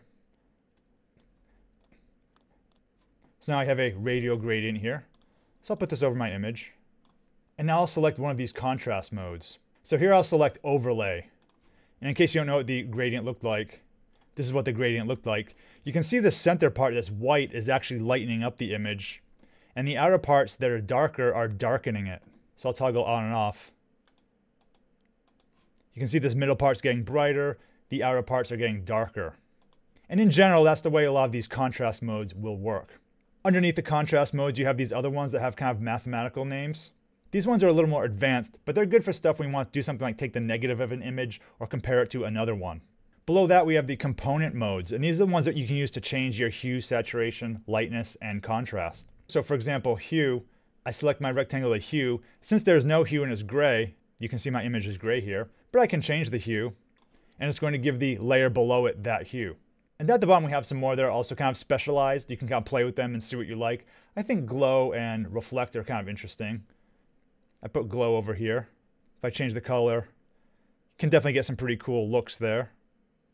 But with a lot of these modes, you just kind of want to experiment with them and see what looks interesting. So we looked at most of the blend modes using a raster image example, but they also work perfectly well with just vectors. I won't go through all of them again, but I'll just show you a quick demonstration here. I have an ellipse on top of another ellipse, and I can make this top ellipse's blend mode to multiply. And you can see the effect that's happening on the vector below it. I can also set it to screen, so it's making the middle lighter. I can set it to hue, so the blue of the top circle is influencing the circle below it. I can also do things like erase to cut out one part of a circle from another. So blend modes are a very powerful tool. Like I said earlier, if you want an in-depth discussion of them, check out my full-length video on my channel. Now let's look at adjustment layers. And just like blend modes, I have a detailed video on my channel describing how they work. But for now, let's give a brief example. And once again, I'll use a bitmap image just because this shows the concept a little more easily than vectors, but all these concepts work with vectors as well. So with my image selected here, what I can do is I can select the adjustment layers down here. It's kind of this circle that's half black, half white. So if I click on it, I get a list of all these different adjustments. And there's quite a variety of features they have here, so I won't go into all of them, but let's just look at a simple one and see how it works. And I'll select HSL here. And the purpose of this description isn't really to show you exactly how this HSL adjustment works, but more to show you how adjustment layers as a concept work. So for the time, what I'll just say about this is we have the original colors here, and I can actually click my slider and rotate them around. So I can make my cherries blue. I can increase the saturation, maybe change the luminosity, and I'll close this adjustment here. Now the way adjustments work is that when you add one, you can see it tied to this layer here, and if I expand it, it's more clear. If you want to keep working on it, you can click on it again, and you can just change it. And you can close it. And the nice thing is that you can also toggle them on and off, so I can hit this toggle visibility button, and it goes on and off. Let me make the cherries blue again. Now one thing that's interesting about adjustment layers is that they themselves act as a mask. So if I go to the pixel persona, I can select a paintbrush. With my brush selected, I'll select the black color. And remember that black hides in a mask. So what I'll do is I'll click around here. And you can see I can actually erase part of the effect that the adjustment layer is having. And you get a little preview of it right here. So I alt-clicked on it to see what it's doing. I can alt-click back. So every adjustment layer acts as a mask. Now I personally prefer to manually use masks for adjustment layers. So with my adjustment layer selected, I can click Mask Layer. And I can drag it over here. And I can also do the mask here. The reason I like this a little bit better is because you can actually toggle it on and off. I'm not aware of a way to do that if you're actually writing on the adjustment layer itself. So that's why I like adding the mask manually a little bit better. I'll delete the mask for now. And I'll go back to the designer persona. Now we can also use adjustment layers with vectors. So let me do that. Let's make the red square. I'll make a blue square. So let's add an adjustment layer to the rectangle here. We'll do our HSL one again. And I can rotate the color of that square. So you can see originally our rectangle was blue, but when I added the adjustment layer, it's green. Now the reason I'm showing you this is because you can actually click and drag the adjustment layers around. They're not permanently tied to where you created them. So I can drag the adjustment layer up top here. And now you can see it's affecting everything below it. It's affecting the red rectangle and the blue rectangle.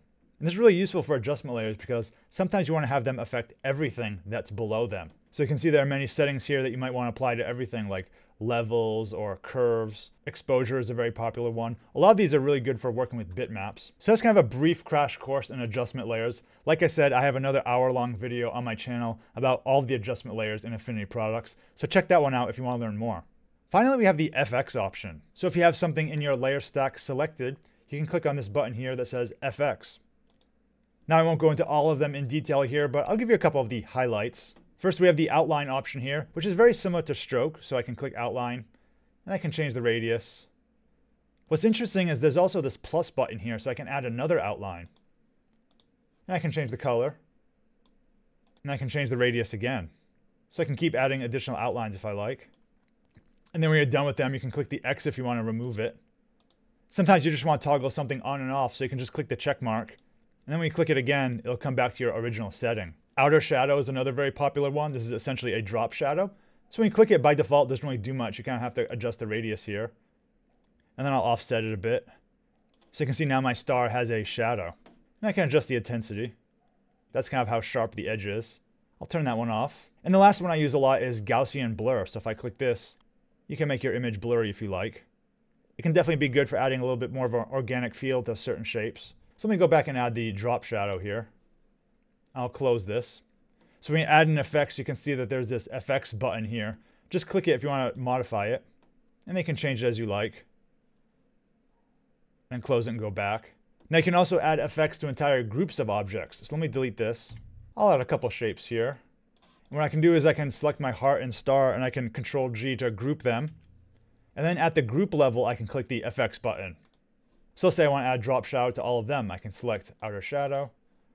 And I can increase the radius, offset, make it a little sharper, and I can close it. Now if I expand it, you can see the FX is applying at the group level here. If I drag the heart out of there, it's not going to have that drop shadow anymore because it's not in the group. So layer effects are another way to add some special looks to your images. Congratulations, you made it to the end of this tutorial. You may be wondering where to go next to learn more about Affinity Designer. On my channel, I have an entire playlist with Affinity Designer videos and tutorials, so you may want to check that out. I go into much more detail in many of the tools that I talked about briefly in this video. Also, don't forget to download my ebook with many tips that couldn't quite fit into this current lesson you're watching. It's free, but if you want to donate a few dollars to support this channel, it'd be much appreciated. And of course, if you have any questions or requests for future videos, feel free to leave a comment below. Thanks for watching, and see you in the next video.